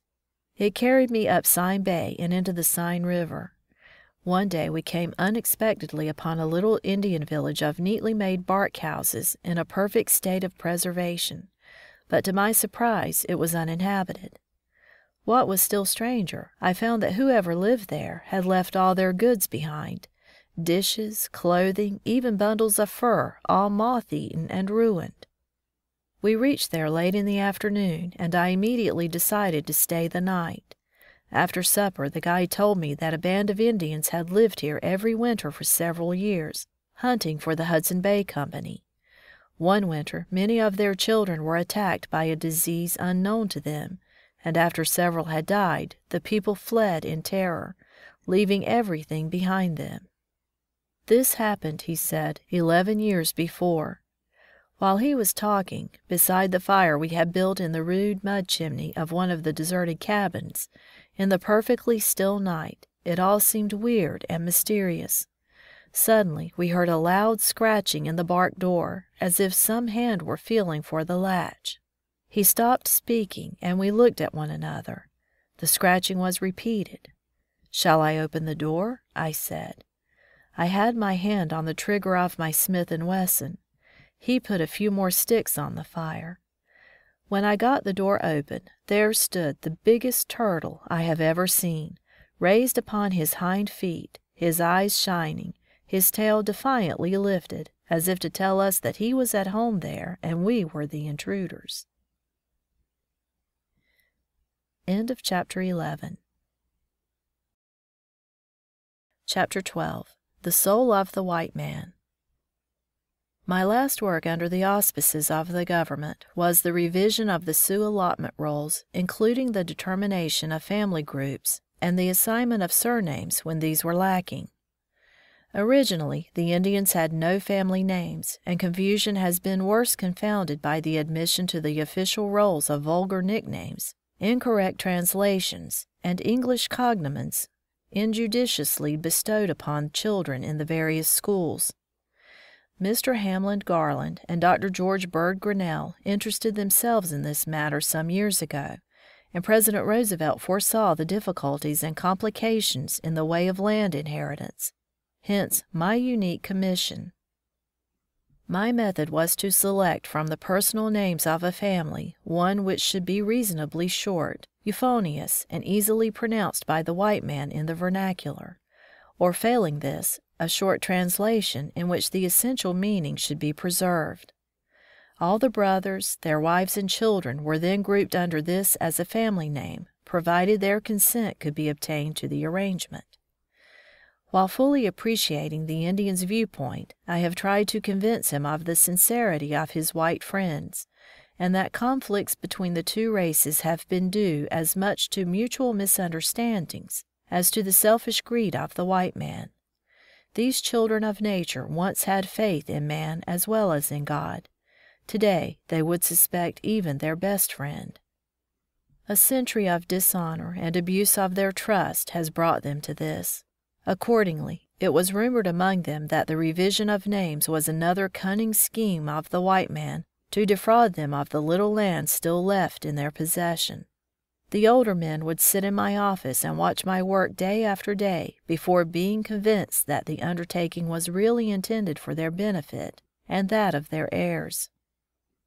Once satisfied, they were of great assistance, for some of them knew by heart the family tree of nearly every Indian in that particular band, for 4 generations. Their memories are remarkable, and many a fact of historic interest came up in the course of our discussions. Such names as young man of whose horses the enemy is afraid, he kills them on horseback, and the like, while highly regarded among us, are not easily rendered into English nor pronounced in the Dakota.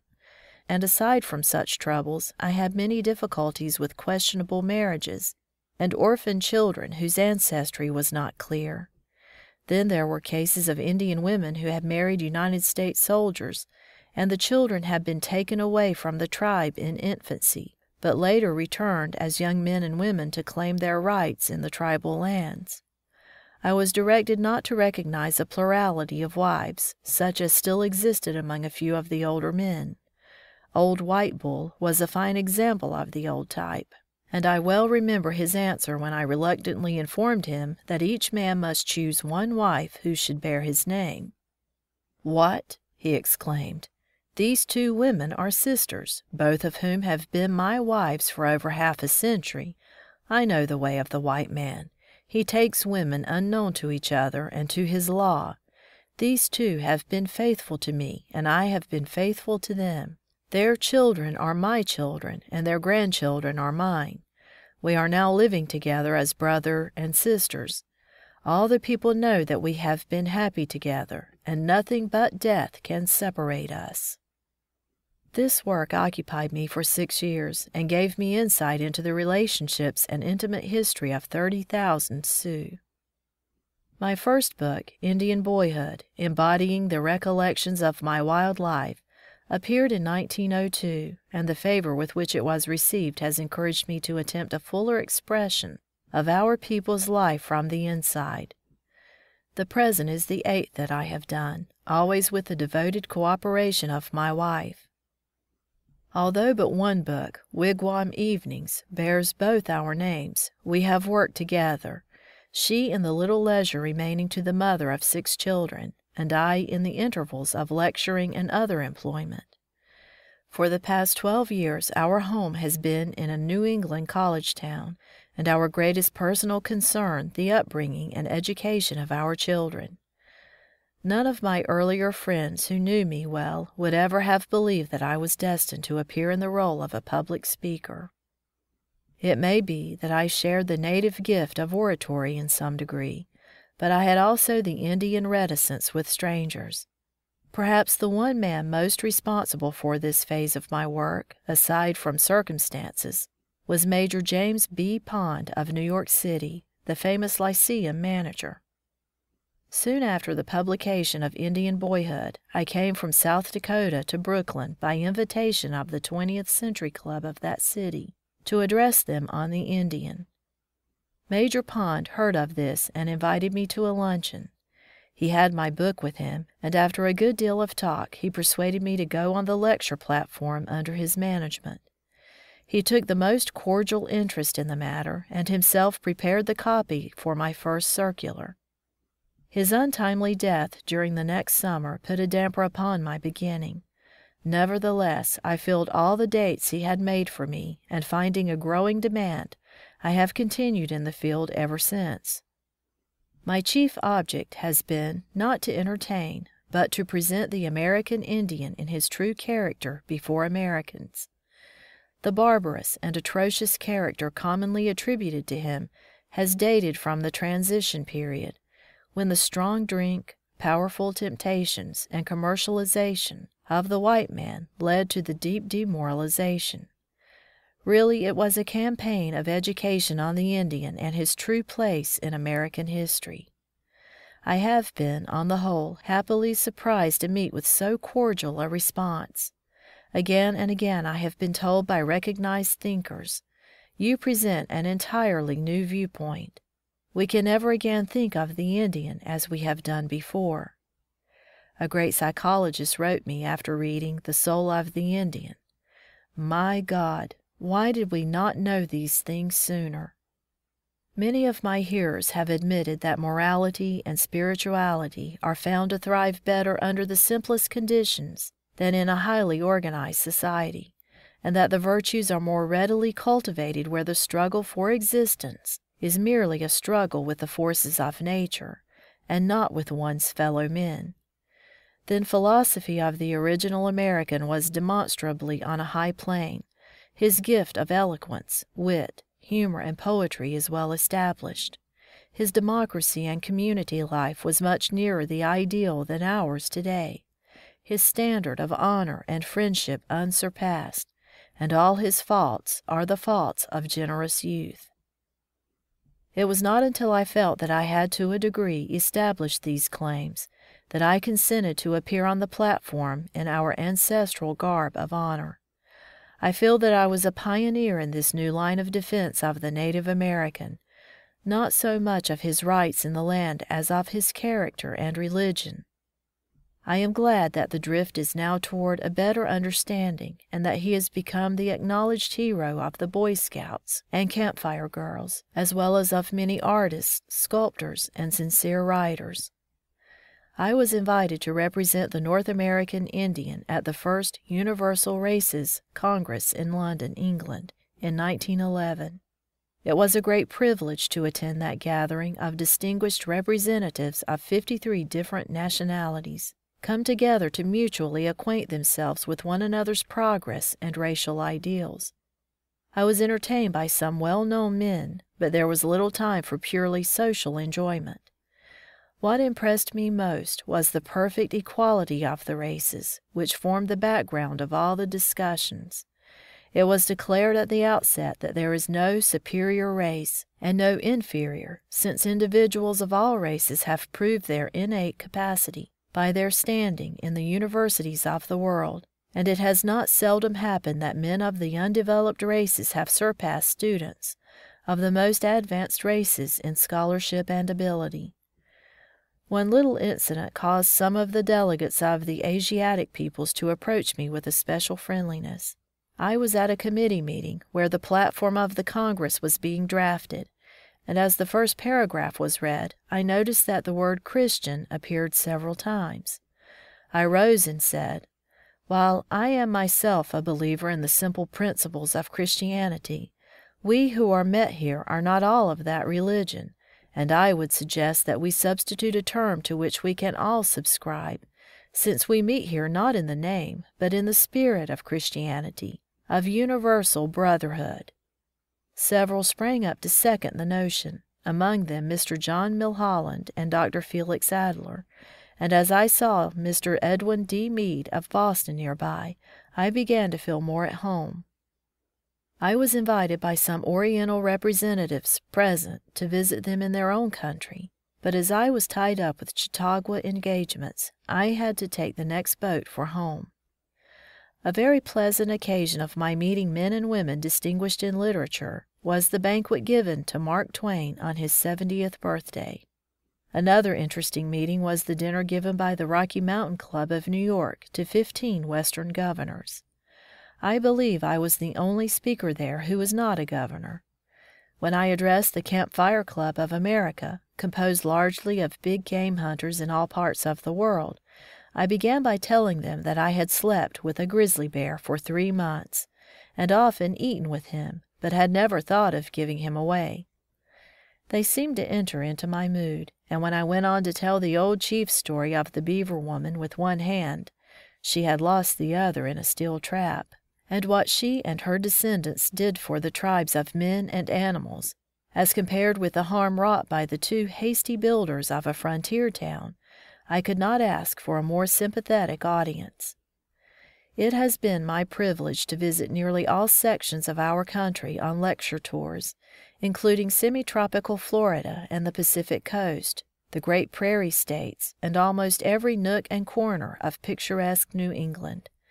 I have been entertained at most of our great colleges and universities from coast to coast, and had the honor of acquaintance with many famous and interesting people, among whom I might name almost at random W. D. Howells, Hamlin Garland, Ernest Thompson Seton, Dr. George Bird Grinnell, authors, Laredo Taft, sculptor, at the unveiling of whose colossal black hawk I was privileged to officiate, Edwin W. Deming, Ernest Blumenschein, and other noted artists, Madame Bloomfield Zeisler, pianist, John Hayes Hammond, engineer, Presidents G. Stanley Hall, Ernest Fox Nichols, Eliot Stryker, Harry Pratt Judson, Dr. Luther Gulick, and other noted educators, Rabbi Stephen S. Wise, several bishops, and prominent clergymen of all denominations, together with a large circle not so well known to the public, but whose society has been to me equally stimulating and delightful. Like everyone else who is more or less in the public eye, I have a large correspondence from unknown friends, and among the most inspiring letters received have been those from foreign countries, where, until the outbreak of the European War, I had not only generous critics, but translators of my books in France, Germany, Austria, Bohemia, Denmark. I am frequently asked to recommend to readers books on all phases of Indian life and art, also to criticize such books both in print and in manuscript. My work for the Boy Scouts, whose program appeals to me strongly, has given me a good deal of practice in camp management, finally leading to the organization of summer camps for both boys and girls on charming Granite Lake, in the hills of southern New Hampshire, where my whole family are enthusiastic helpers in the development of this form of open-air education, patterned largely upon my own early training. From the time I first accepted the Christ ideal, it has grown upon me steadily, but I also see, more and more plainly, our modern divergence from that ideal. I confess I have wondered much that Christianity is not practiced by the very people who vouch for that wonderful conception of exemplary living. It appears that they are anxious to pass on their religion to all races of men, but keep very little of it themselves. I have not yet seen the meek inherit the earth, or the peacemakers receive high honor. Why do we find so much evil and wickedness practiced by the nations composed of professedly Christian individuals? The pages of history are full of licensed murder and the plundering of weaker and less developed peoples, and obviously the world today has not outgrown this system. Behind the material and intellectual splendor of our civilization, primitive savagery and cruelty and lust hold sway, undiminished, and, as it seems, unheeded. When I let go of my simple, instinctive nature religion, I hope to gain something far loftier as well as more satisfying to the reason. Alas, it is also more confusing and contradictory. The higher and spiritual life, though first in theory, is clearly secondary, if not entirely neglected in actual practice. When I reduce civilization to its lowest terms, it becomes a system of life based upon trade. The dollar is the measure of value, and might still spells right. Otherwise, why war? Yet, even in deep jungles, God's own sunlight penetrates, and I stand before my own people still as an advocate of civilization. Why? First, because there is no chance for our former simple life any more, and second, because I realize that the white man's religion is not responsible for his mistakes. This is every evidence that God has given him all the light necessary by which to live in peace and goodwill with his brother. And we also know that many brilliant civilizations have collapsed in physical and moral decadence. It is for us to avoid their fate if we can. I am an Indian, and while I have learned much from civilization, for which I am grateful, I have never lost my Indian sense of right and justice. I am for development and progress along social and spiritual lines, rather than those of commerce, nationalism, or material efficiency. Nevertheless, so long as I live, I am an American. The end. End of chapter 12. End of From the Deep Woods to Civilization by Charles A. Eastman. Ohiyesa.